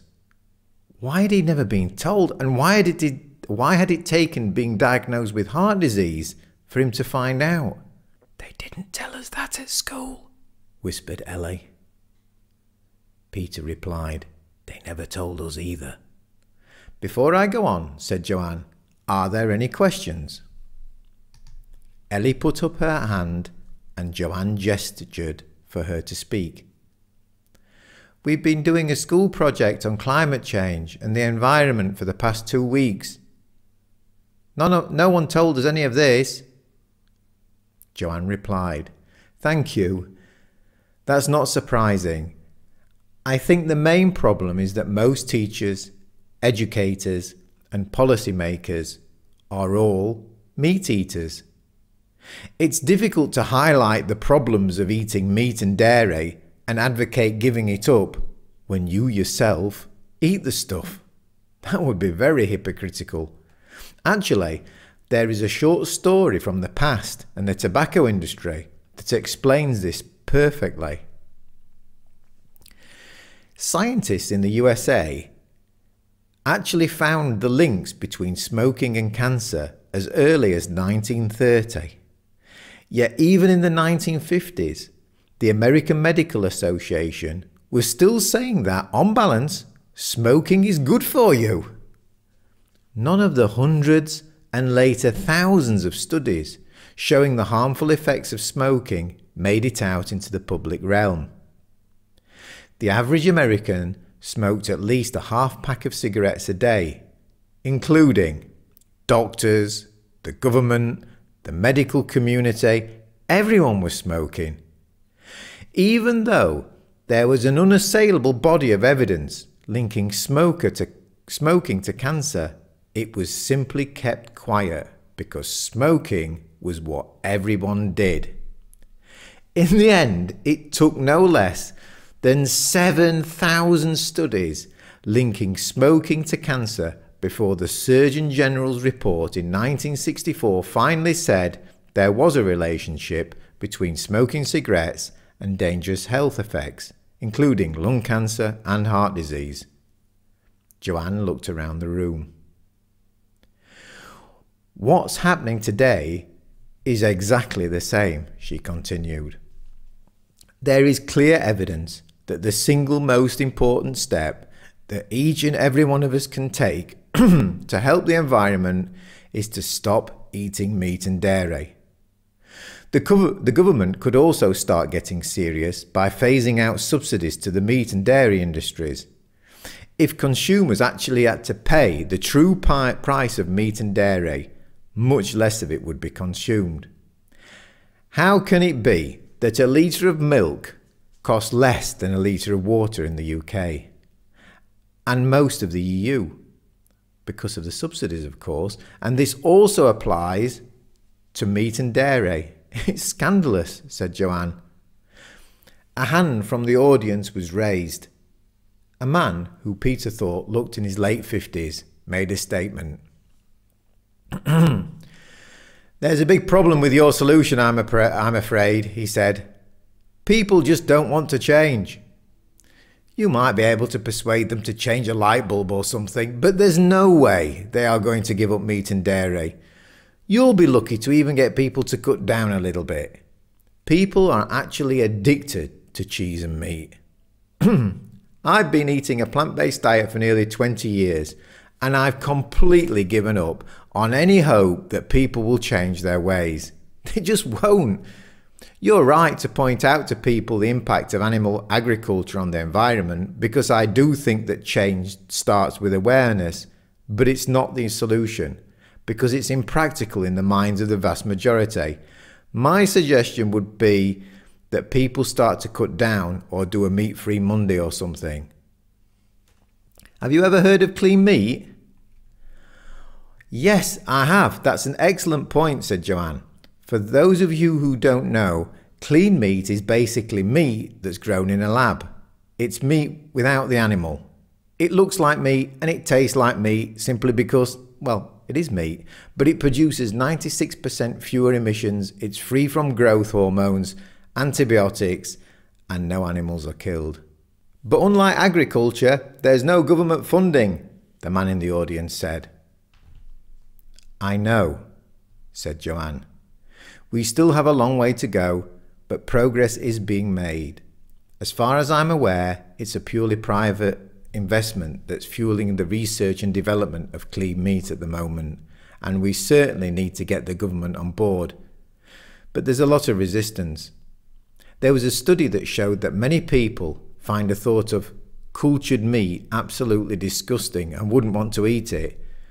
There's also a large number of powerful groups that are working against any challenge to the meat industry and dairy. These groups have a very strong political lobby. You say people will never change their eating habits, Joanne continued, but I think we are witnessing a change in our culture. The number of people eating a purely plant-based diet has surged by 700% in just 2 years. 14% of Britain's population, more than 7 million people, are now vegetarian. A more environmentally conscious public is also said to be behind the changes in the UK, as awareness surrounding the sustainability of animal products continues to grow. So there is hope. If I may, said Joanne, summing up, I'd like to leave you all with this thought. The next time you hear people on the TV or radio explaining that we should drive more fuel-efficient cars or that we should use less water, ride our bikes or change a light bulb, remember that all of these things pale into insignificance by comparison to reducing or cutting out completely meat and dairy from your diet. It's the single most effective and selfless act you can make for the good of the planet, the plants, and the animals that we share this unique world with. Save the planet, eat plants. Thank you. The audience applauded and Joanne made her way off the stage. Well, said Peter, as he and Ellie made their way out of the church hall, it's been a very interesting day. Ellie nodded, deep in thought herself. Peter couldn't help but consider the events of the past few days, about meeting Gail the nutritionist, David at the farm, and now listening to the words of Joanne here tonight. Back at home, he took his next dose of aspirin before bed. He'd been taking it exactly as he'd been prescribed by the doctor, and he was feeling better. Earlier that afternoon, he'd called into work. They had asked him if he could continue, and if he felt up to it, and if he wanted to come in and work. Did he want to? Surely the worst thing he could do would be to hang around at home, mulling over his condition and what the future held for him. No, he decided to go back to work. He would just have to take things slowly. Chapter 7. The Lads. It was Friday night and Peter decided to go out with the lads, despite his illness and worries. He thought a night out might cheer him up. Peter's friends had been his rock for so long. He couldn't remember a problem he hadn't talked to them about, usually over a beer. They were there for him over a round of golf when he was working up the courage to ask out Susan. When one of their group and a close friend of Peter had died suddenly, they'd had Friday night drinks in his honour. But what would they say now? Maybe they would pity him when he talked about his heart diagnosis. Then again, they would almost certainly make a few jokes at his expense. But that was fine for Peter, because it was all well-intentioned. What would they say about what he'd learnt over the past few days? Between the nutritionist, the farmer, and the environmentalist. He had a real change of heart. I wonder if they would see it his way too. They arranged to meet at 8 o'clock, and Peter got there 5 minutes early. Two of his friends were already there, wearing a smile and holding a pint of lager. "Hi," said Peter, greeting his mate before making his way to the bar to get himself a pint. By 8:30, the group had grown to 8, and the next round of drinks were already being ordered. "Have you heard?" said Martin. "There's been a theft at the Viagra factory. The police are looking for some hardened criminals." They'd started. Peter said, "You know what? I think I might have to go and get some of that over-the-counter Viagra stuff myself." His mates, of course, wanted more details. "I can't get it up anymore," he said. "It's been a bit tricky for ages, but the other night it was a complete failure." Dave nudged him with the glee. "Impotence. It's nature's way of saying no hard feelings." Jeff laughed heartily as Martin chimed in. "I've heard that eating Brazil nuts and one vegan meal a day can help you out in that department." "Bollocks, just go to the chemist, Peter. It's much easier. That's what I do," said Chris. "Well," said Peter, "it might not be that easy. You see, it's not just that. I've got other problems too. I had a turn at work a few days ago and I found out I've got heart disease and they've told me I need a heart bypass." As he'd expected, his mates were sympathetic and encouraging. Peter explained that he wasn't sure about the bypass surgery and told them more about what he'd learned. He tentatively said that he was thinking of trying out the plant-based option and exercise instead, but he'd not made a final decision yet. "And if you're right about the Brazil nuts, Martin," said Peter, "it might even help with my sex life and cost a lot less than Viagra." Simon piped up. "That sounds like a right load of rubbish. This nutritionist woman sounds like a hippie. Does she talk a lot about energy vibrations and the like?" They all laughed. "It's not just her," said Peter. "There's this Michael bloke at Susan's yoga class." Peter told them all about Michael, running marathons and training for an Ironman, despite being diagnosed with heart disease 3 years ago. "It all sounds dodgy to me," said Simon. "You'll never stick to fruit and vegetables. I'll give you a week at the most. I don't think I could stop eating meat. I like the taste of it too much. And I'll tell you something else. I think you've been brainwashed by this nutritionist you've been to see. I bet she's a vegan and just wants everyone to eat tasteless, boring food. Well, I say that eating animals is natural." But then Richard, who had been quietly listening, spoke up. "Natural? Are you sure about that?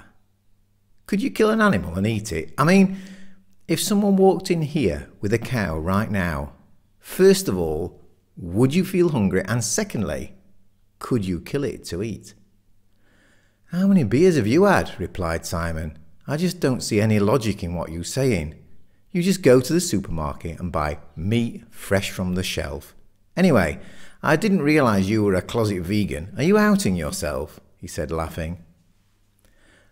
"I'm not," replied Richard, "but you said eating animals is natural." "It is," said Simon, defensively. "But if you think about it, we would all be hopeless at trying to catch and kill an animal. We weren't given any natural tools for running down and killing an animal. Just imagine trying to catch a rabbit. You'd die first for sure." "Well then, maybe we're natural scavengers," said Simon. "Perhaps we're meant to roam the plains of Africa and eat the leftovers from kills made by other animals." Richard said, "So you'd eat the innards too?" "Of course he wouldn't," said Jeff, "and neither would I, because it puts me off my food." Richard said, "But if eating animals is natural, surely you would love and eat all the innards and everything, just like a lion does. And you've still not told us if you could kill a cow." "I know I couldn't." "Better still, if someone walked in here with a lamb, could you slit its throat and then chop off its leg to make a delicious lamb shank?" "I'm sorry, Rich, but you're talking absolute rubbish," said Simon. "That's not how it works. We live in the 21st century and people don't roam round killing animals like that. It's all done humanely in a slaughterhouse. I need another drink to cope with Rich tonight. Where are you getting all this from, mate? I'll tell you later, said Richard. But did you know that the definition of the word humane is having or showing compassion or benevolence, which means the word humane and shooting animals are not compatible. Come on, Rich, out with it, said Jeff. Who's been getting into your head? My daughter, replied Richard. She's been vegetarian for a few years, and a year or so ago she went vegan. I'm not yet, but she has some very powerful arguments. Simon returned from the bar with another round of drinks. Peter, who had remained silent during the exchanges, took a second beer from Simon and said thanks. Well, I say you only live once, and I certainly intend to enjoy this beer, but also the delicious taste of meat. You have to admit that vegan food is absolutely tasteless, said Simon. Really? Said Richard. That beer in your hand is vegan. Is it tasteless? No, it's delicious. And listening to you tonight, I think I'm going to need a few more. They all laughed. Richard spoke again. This is fun. I think I've got you all a little rattled. Peter decided to speak up too. The nutritionist told me that most of the food that we eat is already vegan. Things like fruit, vegetables, rice, beans, nuts, seeds, pasta, bread, potatoes and oats. But what about bacon? Said Simon. That's not on her list. Just because it tastes nice does not make it morally acceptable, said Richard with a friendly smile on his face. Surely tormenting and slaughtering a defenceless animal just to have a brief, nice taste in your mouth is wrong. There you are, said Simon. These vegan types go around judging others, and that's why everyone hates them. Richard replied, I'm not vegan, but my daughter would say that you're being defensive because deep down you know it's wrong to eat meat. She'd say that vegans are just rational human beings who are capable of making a distinction between right and wrong, good and bad, selfish and benevolent. Think of this, Simon, said Richard. If you were walking down the street and you saw a man butchering a puppy, how would you react? Well, to be honest, I'd be shocked and I'd probably intervene, said Simon. Would you judge him? Asked Richard.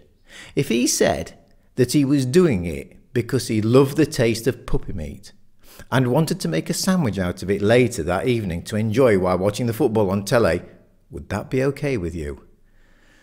That's completely different, said Simon. Dogs are pets and nobody eats dogs. They probably don't even taste nice. Peter remembered what David the farmer had told him about the annual dog festival in China.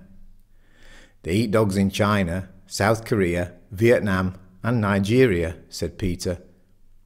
The farmer told me only the other day. Darren had also been listening to the backwards and forwards of the debate. He was wondering what had happened to the usual banter about football and women when a thought crossed his mind. If we didn't eat animals, there wouldn't be enough food for everyone, he said. Exactly, said Simon. Richard weighed in again. I'm sorry, lads. I tried that one at home too on my daughter. But as an argument for eating meat, it's about as much use as a chocolate fireguard. What you're basically saying, Darren, is that if you couldn't eat a cow, you would eat more corn than the cow you would otherwise have eaten. I didn't realise either, but feeding cows to then eat them is really inefficient. If the world stopped eating meat, it would free up huge areas of land and, apparently, it would stop deforestation in the Amazon as well. Darren said, Oh well, it was just a thought. And here's another one. Can we just talk about football like we usually do? Now it was Jeff's turn to speak up. No, wait. I think this is important. Our mate Peter here is on the verge of changing everything, and we're his closest and most respected advisors, he said, laughing out loud. The advice that we give him tonight could make all the difference. It's clearly serious because he's thinking of becoming a vegan. Peter explained that he was thinking of becoming vegan primarily for the sake of his health, in the hope that he could avoid surgery. "Well," said Simon, who was turning out to be the strongest advocate for eating meat, "I'd be wary of anyone telling me that eating just plants is going to make you healthy. For one, where are you going to get your protein?" "Arnold Schwarzenegger is a vegan now, you know," said Richard. "Oh no, not you again, Rich. Sheffield's leading authority on a plant-based lifestyle," said Simon. "Look, I'm only playing devil's advocate and sharing some myth-busting facts with you," said Richard. "Carl Lewis, Mike Tyson and Novak Djokovic are also vegan. I mean, to win Wimbledon against Federer, he must be getting enough protein. And to just gently bring us back all into our comfort zone of talking about football, Lionel Messi and Sergio Aguero are also vegan. And they're from Argentina, for God's sake, where meat is a national religion." "Well, I'm not going to change my mind," said Simon. "I think vegans are extreme." "Until just a few days ago, I thought the same as you, Simon," said Peter. "I thought vegans were extremists, but now I'm not so sure."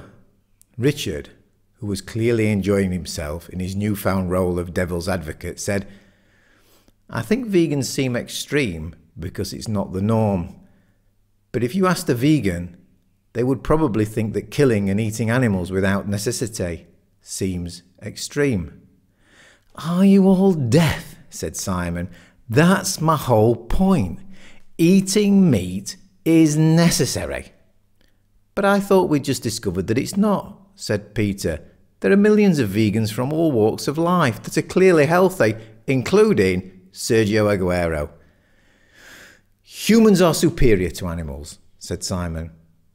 "Well, we're not superior in our ability to fly or see in the dark," said Jeff, who now seemed happy to weigh in on the side of the animals. "Surely superiority doesn't give us the right to abuse harmless sentient beings." "To be fair," said Darren, "I agree with Simon.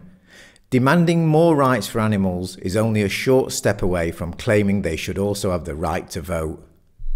"Saying that animals should have the right to vote is just silly," said Richard, "but surely it does make sense to give them the right to life."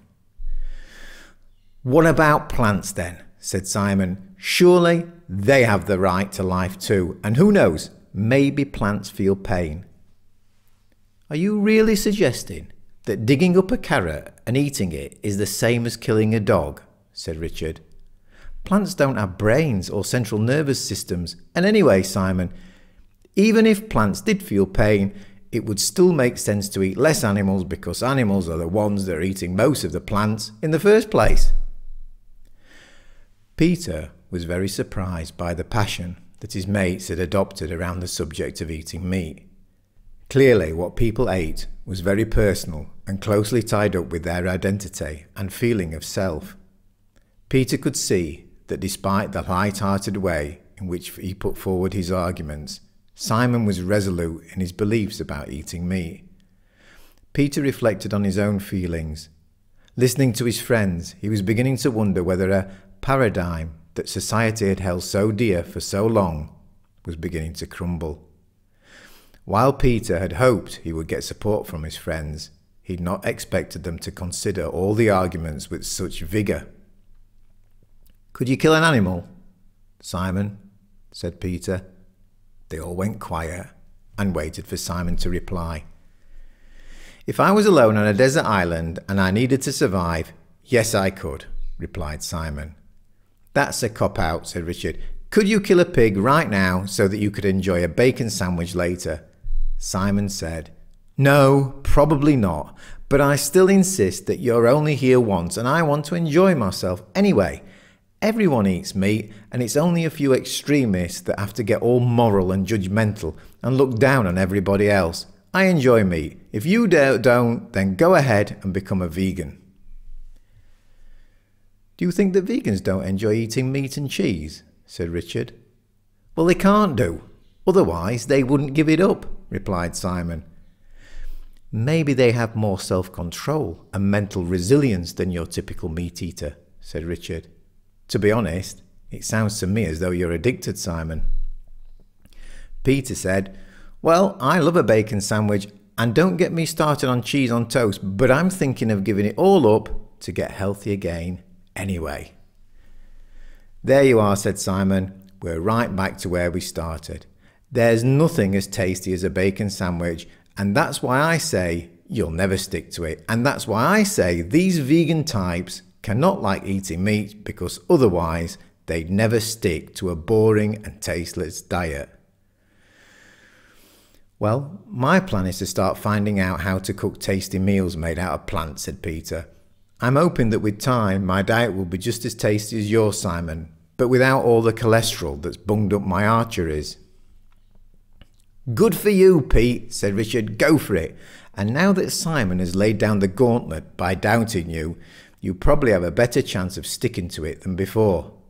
Then Simon spoke up again. What about you then, Rich? You've been spouting off about the virtues of going vegan. Are you still eating meat? Yes, but Richard didn't have time to finish because Simon interrupted. I can't believe it. You've been standing here for the last half an hour contradicting everything I say, and you're still eating meat yourself. Well, Simon, said Richard, if you'll let me finish. I was going to say that I've managed to cut down quite a bit, but I'm struggling to kick my bacon and cheese addiction. Jeff asked, do you want to cut meat and dairy out altogether, Rich? Yes, said Richard. Why? Asked Jeff. Peter had also been wondering where Richard had got all the information and had been surprised by his revelation that he was trying to go plant-based. Richard said, I told you all earlier, it's my daughter. Basically, she went vegetarian a few years ago. I thought it was just a fad and I didn't think too much about it. But then, one evening about a year ago, she told us all that she was going to go vegan. I was horrified, and I actually had this vision of a weak and pale daughter who would just wither away in front of me.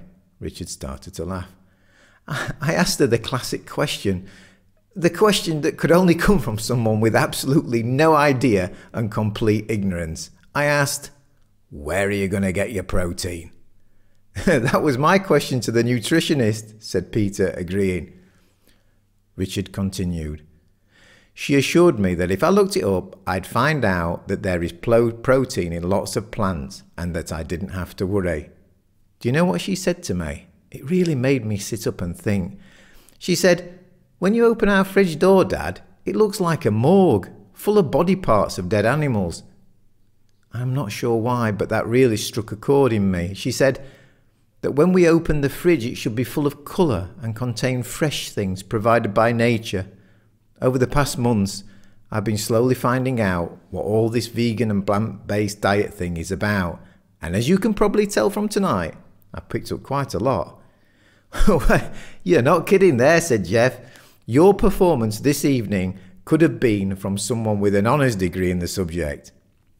She's persistent, said Richard, proudly.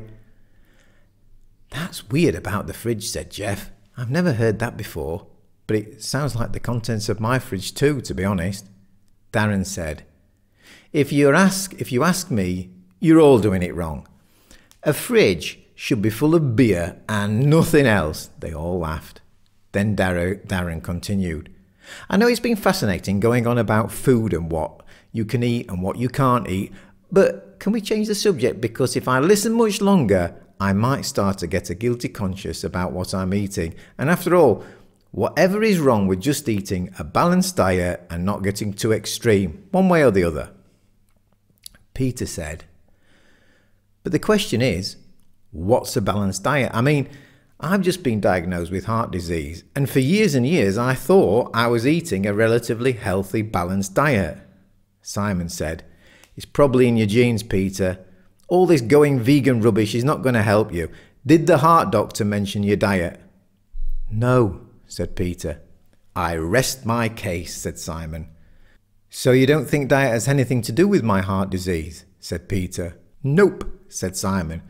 Personally, I'd rather have the operation than give up all my favourite foods. I think you're clutching at straws. Wow, said Peter. That's the opposite of what I've started thinking.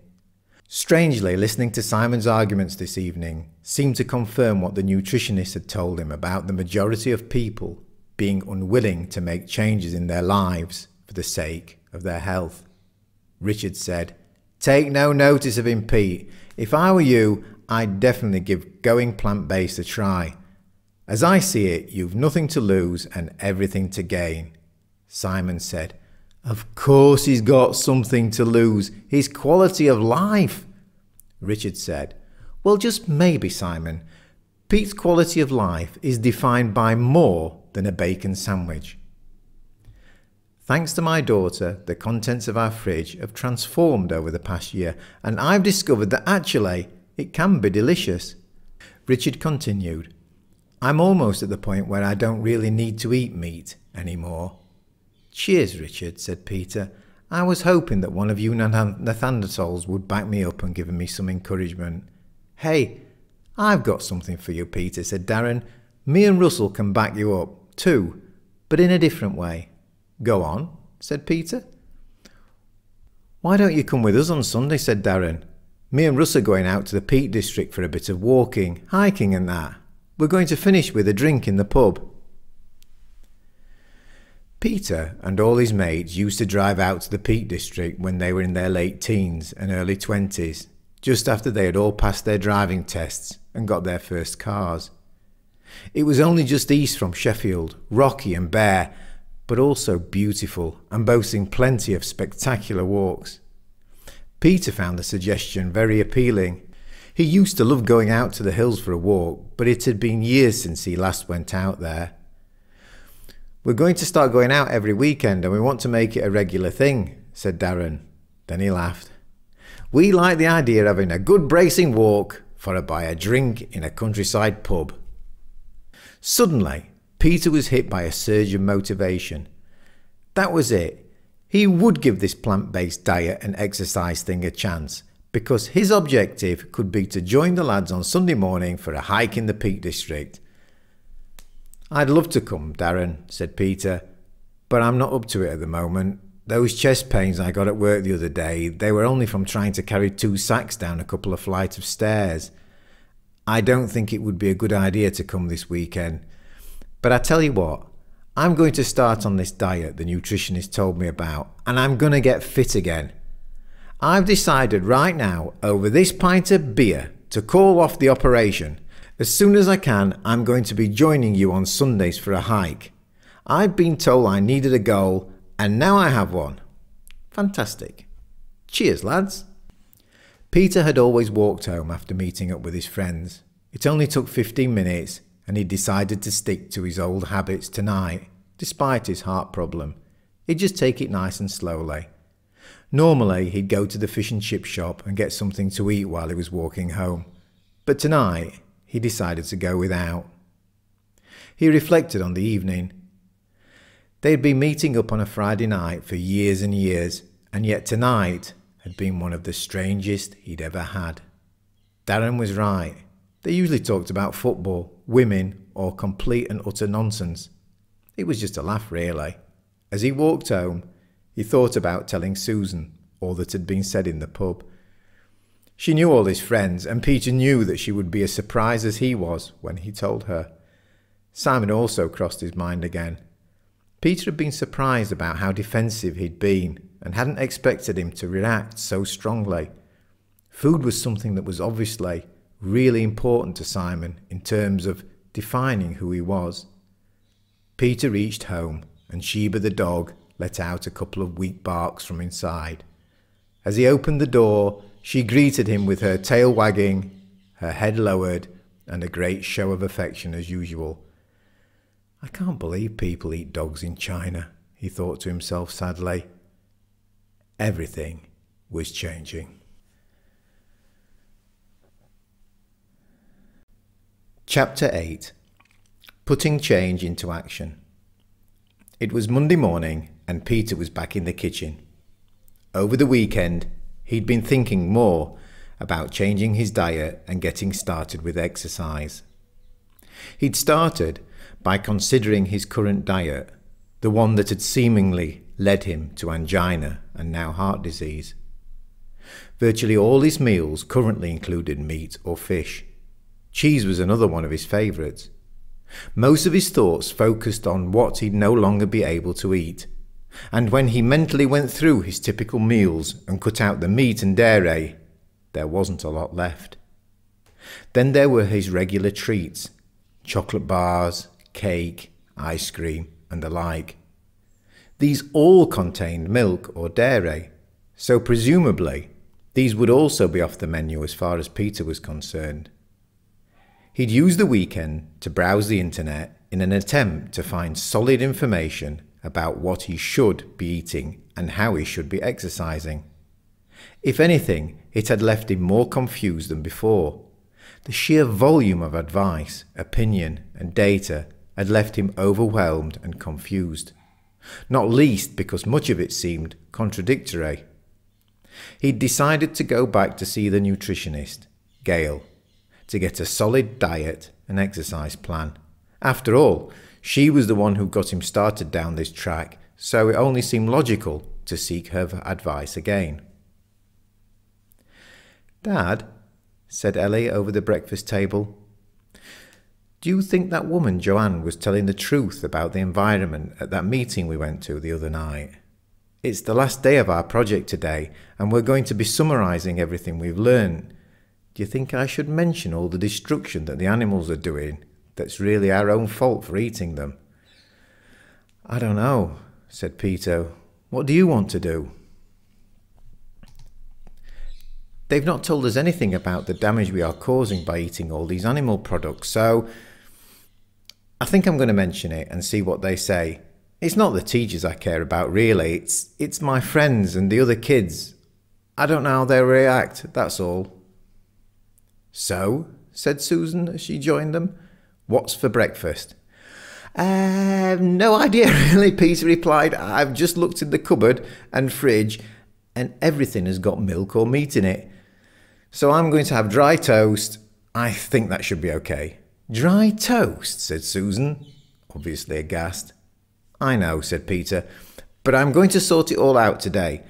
I've got another appointment to see Gail, so I'm going to ask her for a diet plan and some practical advice on what to buy and how to transition. I love my food. I want to enjoy eating and drinking just as much as I do at the moment." "I'm sure Gail will be able to point you in the right direction," Susan said. "No more dry toast for breakfast." "Absolutely. I'm trying to keep positive and force my mind to believe that there might be a world where it's possible to eat only plants and still enjoy my food.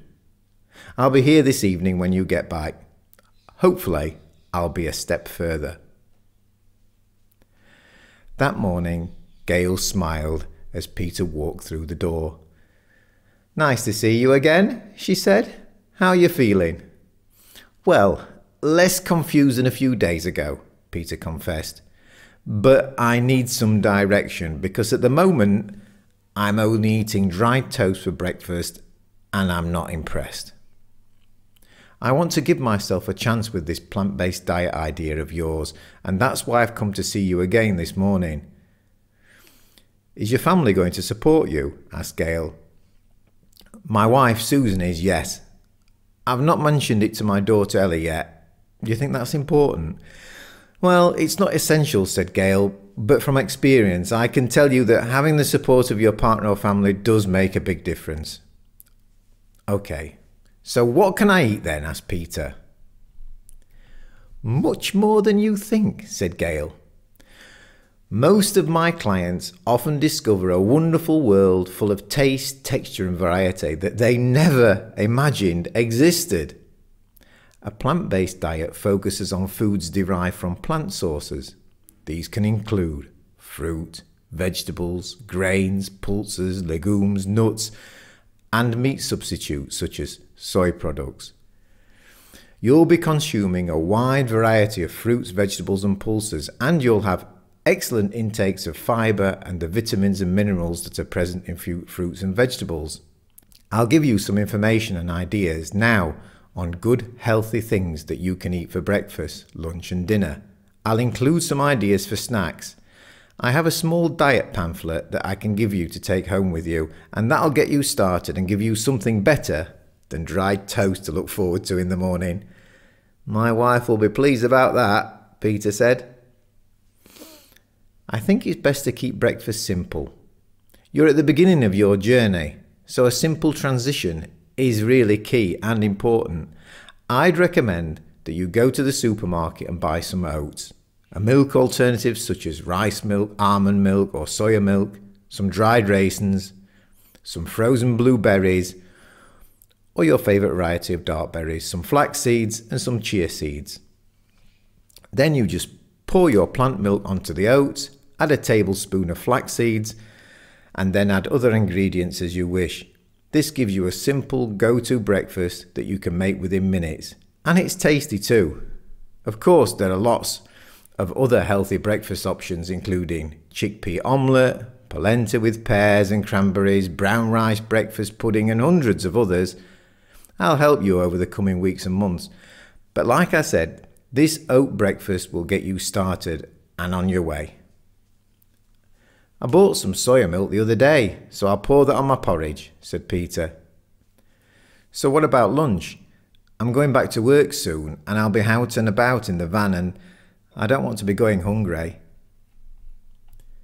"You're going to be doing a little bit of advanced preparation," Gail replied.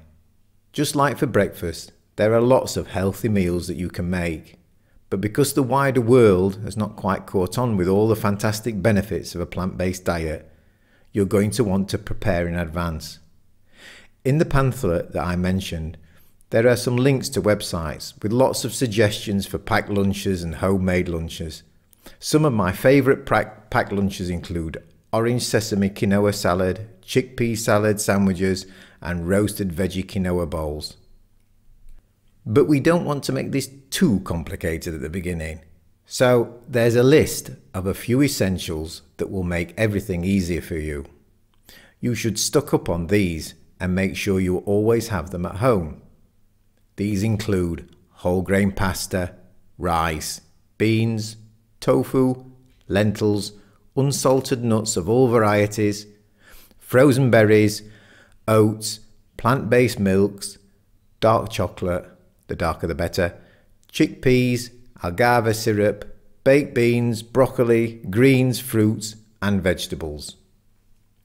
The rule for vegetables is, the darker the colour, the better it is. So for instance, red cabbage is better than green cabbage because it's darker. The darker colour indicates that there are more antioxidants present. "Momentum is key," said Gail. "Start small. Just find something that's healthy, tasty and filling for breakfast and stick to that until you're ready to start experimenting. The same applies for lunch, dinner and snacks. You're lucky because your timing is actually very good. The supermarkets now have more choice and more plant-based options than ever before, and the UK has got to be one of the best places in the world when it comes to plant-based choices and the variety in the shops.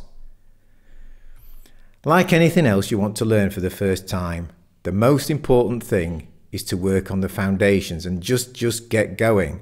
Concentrate on moving in the right direction. Do you know what? Even I'm learning new things every day, and that's fantastic. I promise you, if you stick with this, you'll discover much more variety, taste and fun with your food than you can possibly imagine now. Not only that, you can look forward to some other huge changes which at the moment you just can't perceive, but which you will experience, like everyone else that switches to a plant-based diet does. "I feel ready," Peter said. "I hope I can do this." "And remember," Gail said, "in nature, nothing is hurried, yet everything is achieved." Feeling more positive and motivated, Peter thanked Gail for her advice and drove home. As soon as Susan returned from work, he wanted to go shopping for these new ingredients, most of which he'd never heard of before. What the bloody hell are flax seeds? He thought to himself. Shopping, this time with Susan, was a slightly weird experience. For years they had routinely gone to the same supermarket for the weekly shopping. and knew more or less exactly what they would be buying. The shopping for the entire week was often completed by the two of them in less than half an hour. Today was different. It was strange to walk past all the produce and the foods that they knew so well. In fact, apart from baked beans and one or two other things, the things that he and Susan were putting in their trolley today were completely new and novel, at least as far as they were concerned. And something else was happening too. For the first time in his life, he started to notice what other people were putting in their trolleys. Never in the past had the contents of other people's supermarket trolleys interested him in the slightest. Today, however, after the events of the past couple of weeks and all the knowledge that had been revealed to him, he was noticing. He watched how others chose foods and products, which he now knew were harmful to health, animals, and the environment, and became aware that many were being driven primarily by taste, price, and convenience, rather than what might be healthy or good for the planet. And just a few weeks ago, he had been exactly the same. Peter thought again about his own dad. He'd been diagnosed with heart disease when he was only 64 years old. He remembered how his father, only a few years earlier before, had played football with Peter and a few mates. His dad had managed to keep up with them on the pitch despite being 20-odd years older. That was before he retired. His dad had been a plumber all his life and had been active, but after his retirement, which he'd looked forward to for so long, he became far less active. Especially in the dark winter months, his dad had occupied himself watching TV. After 4 years of a predominantly sedentary lifestyle, he'd started getting chest pains. He was diagnosed with heart disease. First, he'd had a couple of stents fitted into his blocked arteries. The benefits of the stents had lasted only a couple of years before he started getting angina again. At age 67, Peter's father had had a triple heart bypass. The operation was long, but his stay in hospital wasn't. Peter thought back to the day when he'd gone to the hospital with his mother to collect his dad and bring him home. Peter laughed to himself as he thought about his dad's response to the leaflet that the hospital had given him on the day he went home. Peter cast his mind back to the very late afternoon on which his father had been discharged from hospital. Peter's mother was cooking an evening meal, and Peter was in the living room talking to his father. Peter remembered leafing through the information from the hospital and saying to his dad, "It looks like you're going to have to change your diet, Dad." "No, I don't," Peter's father replied. "Everything it says in that leaflet, I already do." "No, you don't," Peter had said. "There's a chart in here that says at least a third of your diet should be fruit or vegetables." "Apart from that," said Peter's dad in all seriousness, "I do everything that it says in there." Peter's father's bypass operation had saved his life. It really was miraculous.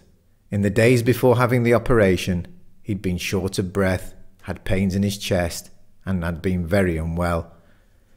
The operation changed all that and improved his father's condition enormously. But Peter remembered the days, weeks and months after the operation, when the effects of the strong painkillers wore off. Peter's dad had suffered. The urgent threat to his life from heart disease had eased, but he bore out a whole year of pain and discomfort. Peter was determined that his own fate would be different than the one endured by his own father. "You've got nuts written down here," said Susan, looking down at the list Gail had given Peter. "Shall we go and get some of those first?" Susan was becoming more and more impressed with her husband's determination each day. When she'd first told Peter about Michael running marathons, she'd done it without thinking. She'd certainly not expected the meeting to lead to anything. But she liked and was pleased by her husband's newfound direction. He'd told Susan about his plans to get fit enough to go out with his friends on Sunday morning. She was still unsure whether he would follow through on his plans, but for now, she was hopeful. Standing in the queue for the supermarket checkout, Peter said, "It's like going shopping for the first time again, isn't it?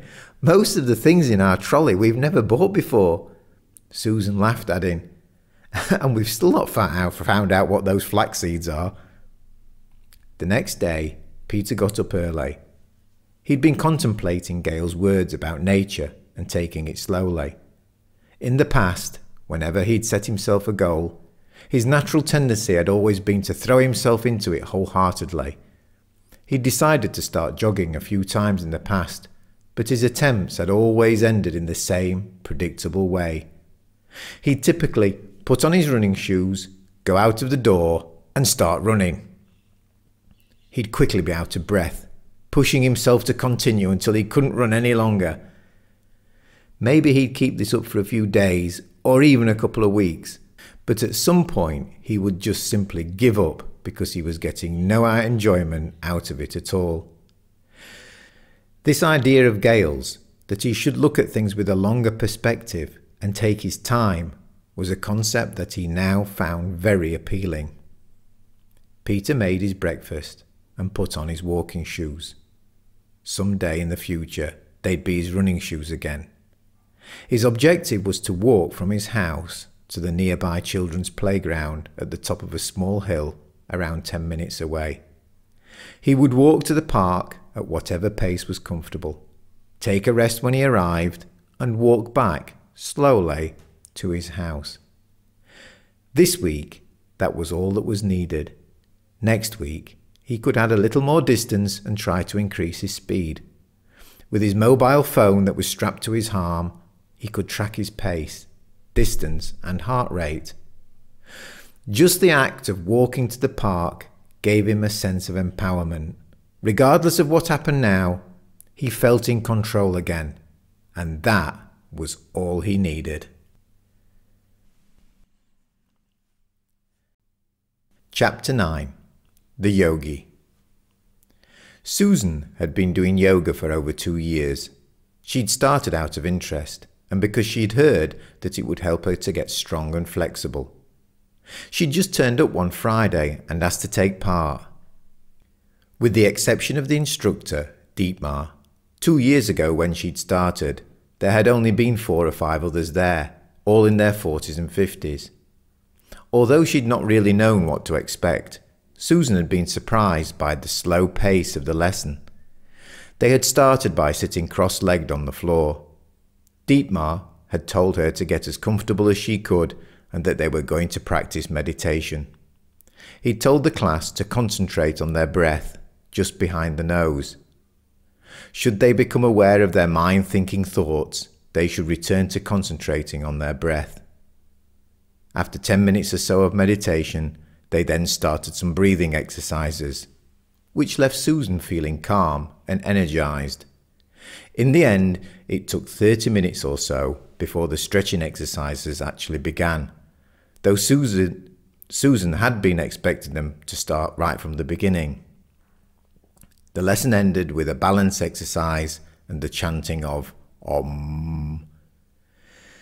Several things, however, had surprised Susan about the lesson.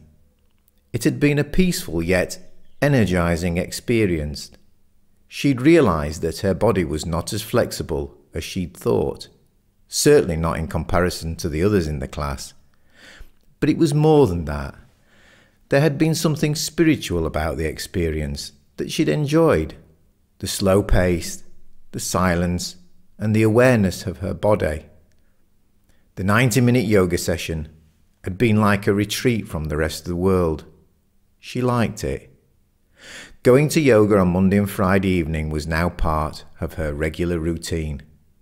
She'd also integrated a short session of meditation and yoga into her morning routine, and had discovered that getting up early and completing a short routine before the rest of the world woke up left her feeling in control and ready for the day to begin. Susan thought that yoga would also benefit Peter. She'd noticed the groaning sounds that he now made when bending over, and knew that he was losing his flexibility. She decided to ask him again, when the moment was right, whether he would like to go with her. The door opened and Peter walked in, having successfully walked to the park and back. "That went well," he said. "Did you get any chest pains? Was your breathing okay?" asked Susan. "All good," said Peter. "I should have started this years ago." Peter bent over to untie his shoelaces and let out a groan. "You're making noises like an old man," said Susan. "Are you sure you don't want to come with me to yoga? It would fix all those OAP noises that you're making." It had not slipped Peter's attention that his wife Susan had really taken to doing yoga. He was intrigued by her newfound discipline. She'd get out of bed early to sit meditating before practicing some yoga stretches.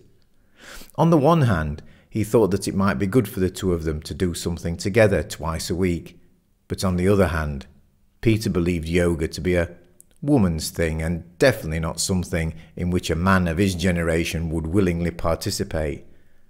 Sure, he'd noticed that his body was stiffening up and that he had a nagging pain in the small of his back for years.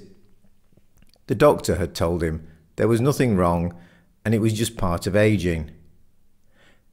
But I'm only 53 years old, he thought to himself.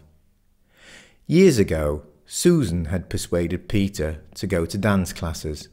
During the course of around 3 years, they'd learned a wide variety of dances, including cha-cha-cha, rumba, waltz, Viennese waltz, jive, tango, and samba. He'd gone more for Susan than for himself, and although the dance lessons had been all right once he was there, he'd never really looked forward to going, and was glad when they stopped. Whenever Susan mentioned going to yoga, he equated it with ballroom dancing. Michael thought it would help his running, and it certainly doesn't seem to have done his recovery any harm at all. "Maybe it would help you in the same way," said Susan. Peter pictured Michael in his mind.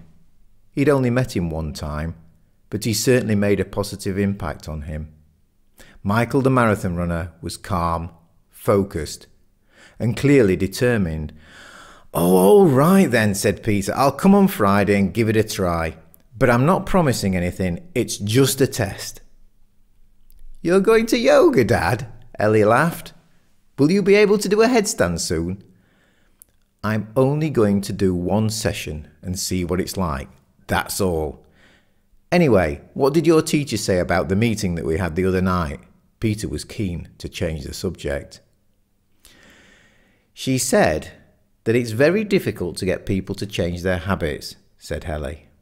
"She said something about culture and tradition being incredible powerful forces and told me to concentrate on things that people might actually do." Peter said, "That's a bit pessimistic. I mean, you're the next generation. So I do think the school should be at least telling you about it. Whether you do anything about it is a different thing, but at least you would have the knowledge." "Forget it, Dad," said Ellie. The following Friday, Peter went with Susan to his first yoga class. They arrived a little early and were just getting out of the car when Michael spoke from behind. "Hello," he said. "Both of you today?" "I'm just going to give it a try for now, just to see if I like it," said Peter. It would be nice to have another man join us. There's only Dietmar and me amongst all the women." "Dietmar's our age too, isn't he?" said Peter. "He's in his 50s, but he's been doing yoga for donkey's years, and he's been to India a few times to improve and learn more," said Michael. "He's a big believer in the spiritual side of yoga, which in actual fact is what yoga is all about." "But it costs him students," said Susan. "Most people come to do stretching, and when they find out it's actually about meditation, through breathing and stretching, they soon lose interest." Peter arrived at the yoga hall feeling like a fish out of water. Everything in the hall was made from wood, including the natural, untreated wooden floor. In the corner, there was a basket containing the yoga mats, and a faint smell of incense filled the air. Dietmar walked over to Peter and shook his hand. "Nice to see you here this evening," he said. "I hope you enjoy it. Susan's told me about your health scare and that you're on a mission to try and get better without surgery. I think that yoga might help you too, just like it did Michael." "Well, I'm here more out of curiosity than anything. I don't think yoga can help my heart," said Peter. "That would be a little bit too much." "Well, I think you might be mistaken," said Dietmar confidently. "I bet you didn't know that there are academic studies about the ways that yoga may help heart disease risk as much as going for a brisk walk. Yoga is unique because it combines physical activity, breathing and meditation. Each of these positively affects your heart, so combining them is bound to be beneficial. When we practice the yoga postures, your muscles are gently stretched and exercised, making them more sensitive to insulin, which is very important for blood sugar levels. We also do deep breathing, which lowers blood pressure, and our mind-calming meditation quiets the nervous system and eases stress. And don't forget that practicing yoga seriously means adopting a vegetarian or vegan diet, which have also been proven to help with heart disease. Eating meat is bad karma, you know." "So I've been hearing," Peter joked. When you meet people that have cut out all animal products from their diet and ask them whether they've noticed any changes, what do you think the most common reply is by far? "I don't know. They slim down," said Peter. "No," Dietmar replied. "A sense of calm. And it makes a lot of sense if you think about it.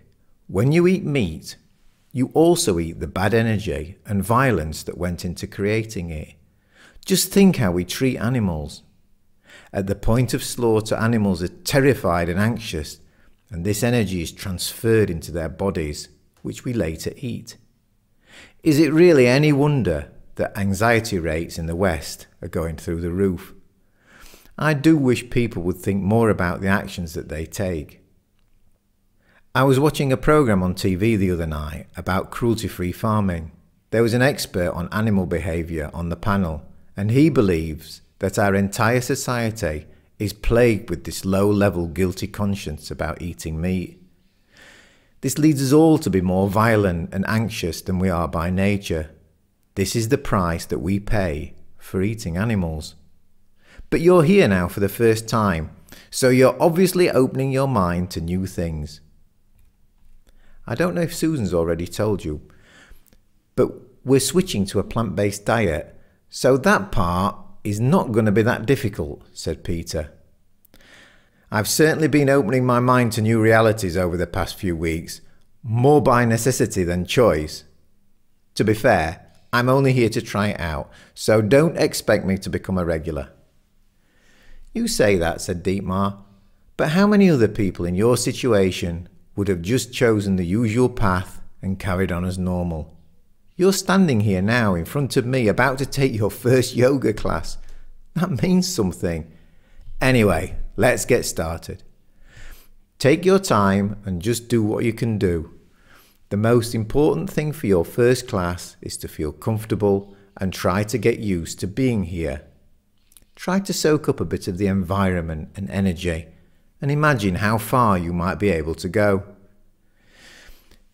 Peter walked over to the basket, picked out a mat and laid it on the floor. The others were also using a folded blanket to sit on to add height while sitting cross-legged, so he got one too. Peter thought to himself that he hadn't sat cross-legged on the floor since he was around 9 years old for school assembly. That was over 40 years ago. As he crossed his legs, he instantly felt uncomfortable, but decided to ignore it for now. The class took 90 minutes. Yet to Peter the time seemed to pass fairly quickly, albeit at a slow pace.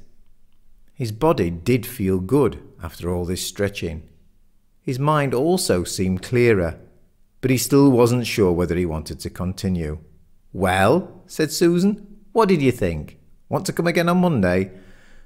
"We'll see," said Peter.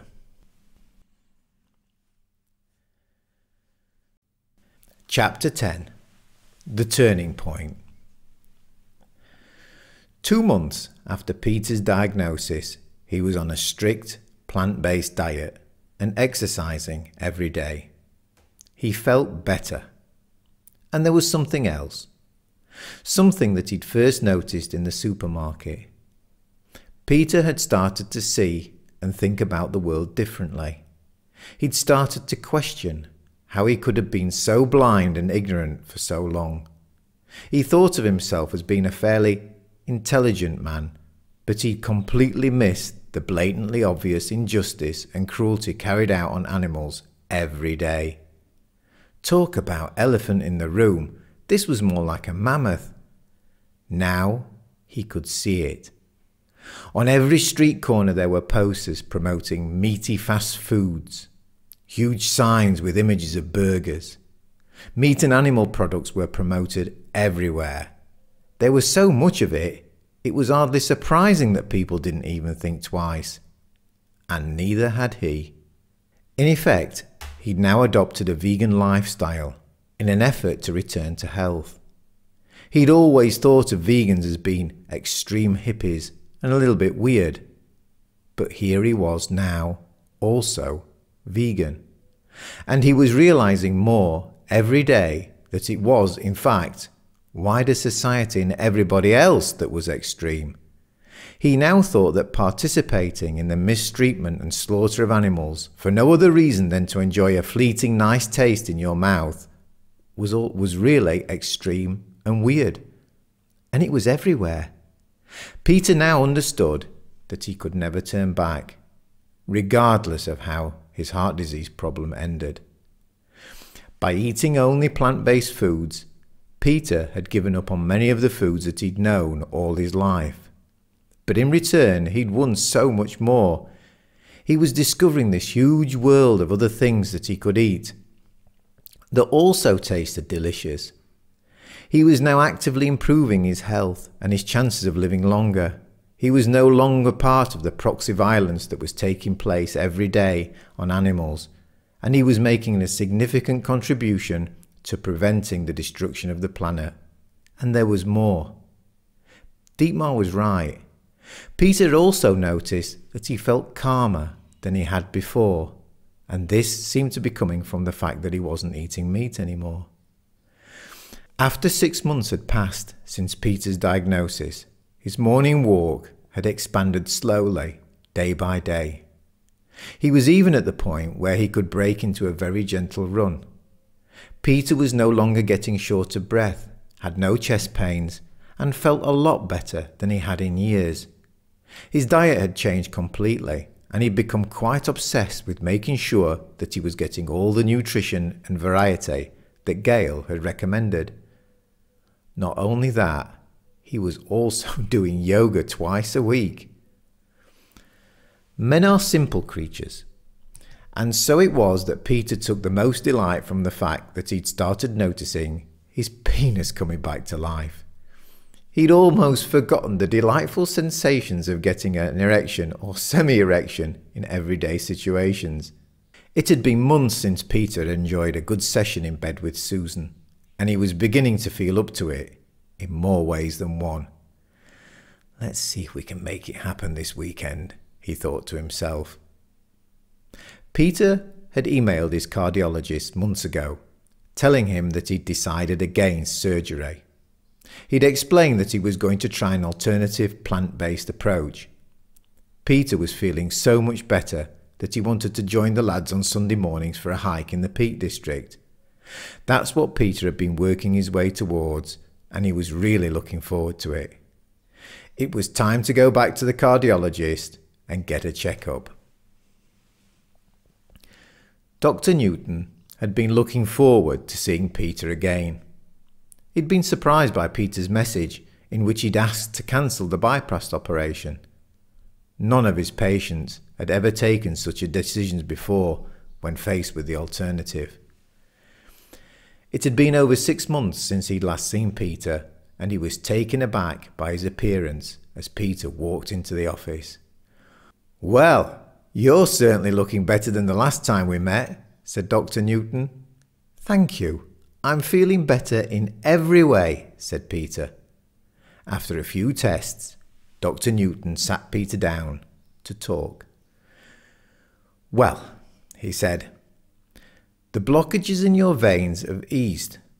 Your cholesterol levels have dropped significantly, and you've clearly lost a lot of weight. You tell me that you're feeling better, and given today's findings, I can understand why. Can you explain to me what you've been doing and how you managed to ease your heart disease without my help?" Peter was glad to share as much as he could about the events of the past 6 months with Dr. Newton and the advice that he'd been given by Gail, the nutritionist. Dr. Newton had been practicing cardiology for the past 28 years. In all that time, he'd never witnessed anything like this. Of course, as a cardiologist, he was acutely aware that diet and lifestyle play a huge role in causing heart disease, and personally, he believed up to 80% of his patients at least had conditions linked to lifestyle and diet.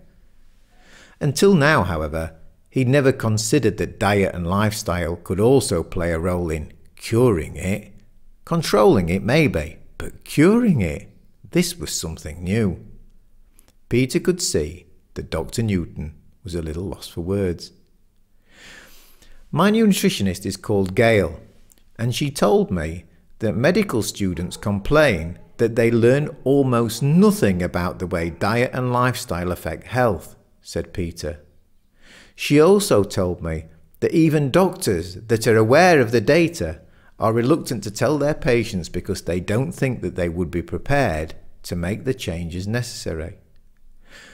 To be fair, if I think about my dad, who also had heart disease, that's very true. There's no way that he would have made the changes. But, as you can see, there are some people who are ready to try a different approach because they want to avoid bypass surgery. Peter couldn't wait to get home to tell Susan and Ellie the good news. But first he decided to go and see Gail and tell her what his results had shown. Walking into her office, he could see that she was taken by surprise. "I don't want to take up much of your time," said Peter to Gail. "I've just come by to say thank you. Without your advice and faith in your method, I would probably be sitting at home now with my veins and blood full of painkillers, statins and whatever else the hospital would have given me after my surgery. But instead, I'm going to meet up with my mates on Sunday morning and we're going for a hike in the Peak District. How brilliant is that? I've lost weight. But more than that, I feel far more compassionate, calm, and in harmony with the world. And it's been far easier than I thought, but maybe I've been lucky because Susan has been also very supportive and helped me follow through on the changes. She's even managed to persuade me to go to yoga with her twice a week." "Wow," said Gail, "yoga?" "The next time someone comes to you," said Peter, "that is unsure, and you have the feeling that he or she just needs living proof that your approach can work, send them over to me and I'll tell them and show them just what's possible." Gail smiled as she replied, "Thank you for your kind words. They motivate me even more. I hope you persist and reap even more benefits over the years." That Friday night, Peter treated Susan by reserving a table in their favourite vegan restaurant. One of the surprising things he discovered about eating plants is that no two dishes are ever the same. When he'd first contemplated eating a purely plant-based diet, he'd expected to lose a lot of choice and variety. In fact, the opposite had occurred. He was now eating and enjoying foods that he'd never realised existed before. The food in this particular restaurant was simply delicious. He'd booked his table early, knowing how busy they'd get. Never would he have imagined a place like this being full before. "Who would have thought a year ago that we'd be sitting in a place like this?" said Susan, after they'd ordered their meal. "I know," said Peter. It's almost like we've done a complete reset and started again. Dr. Newton told me that I've improved significantly and that he'd never seen such progress before. I just had to see Gail and thank her." The waitress came over and poured them both a glass of red wine and set down some water. "I also want to thank you, Susan," he continued. "I'm not sure I would have been able to have seen through all these changes without you making them too. I hope it's not been too much of a sacrifice for you." "Not at all," said Susan. "It's one of the best things that's happened to me and perhaps to us for a long time. I felt as though we were drifting apart. Before, you used to get home from work and have very little interest in anything, including me. I'd ask you to join me for yoga or something, but you just weren't interested. I didn't enjoy seeing you sitting there watching TV and not doing a lot else apart from work. I still can't believe how much you've changed in such a short time." "Neither can I," said Peter, reaching across the table to take Susan's hand. It was a lovely evening for them both. The wine helped, it was true, but it had been years since they talked so openly with each other. Arriving home, they both took off their shoes and kissed. Peter felt a reassuring arousal. "I'm back," he said to himself with an inward grin. Susan had noticed too. "It feels like you're back in action," she said, laughing as they pressed their bodies close. "Shall we see what you've got?" "Good idea," Peter replied, kissing her as they disappeared into the bedroom. Peter was a new man, and a real man.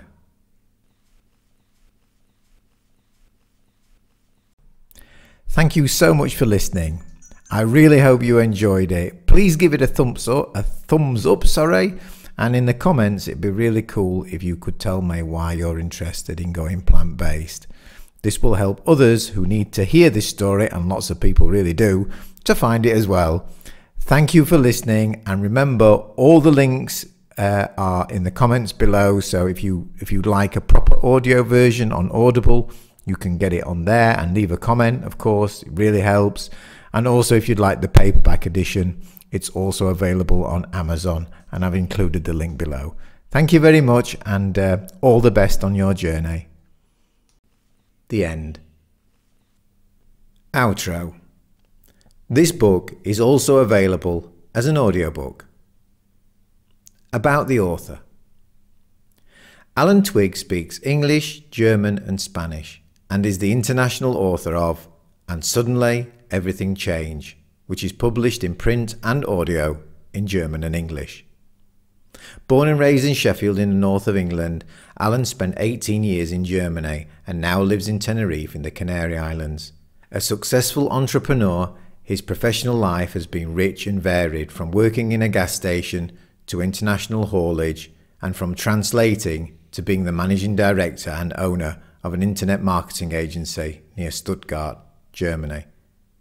A father of 4 children and already a grandfather, he's also a passionate golfer, dancer of Argentine tango, and practitioner of meditation and yoga. Acknowledgement. Thank you to my wonderful daughter Leah for nudging me into the world of plant-based eating for the sake of the sentient animals, my health, and the planet. Thank you, love. Disclaimer. This is a work of fiction.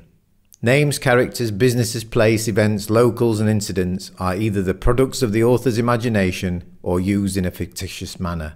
Any resemblance to actual persons living or dead or actual events is purely coincidental. This book is not intended as a substitute for the medical advice of physicians. The reader should regularly consult a physician in matters relating to his or her health, and particularly with respect to any symptoms that they may require diagnosis or medical attention. I hope you enjoyed, and suddenly everything changed. Please write a review so others can find this book more easily. Editing by Emily's Young. Copyright 2019 Alan Twigg. All rights reserved.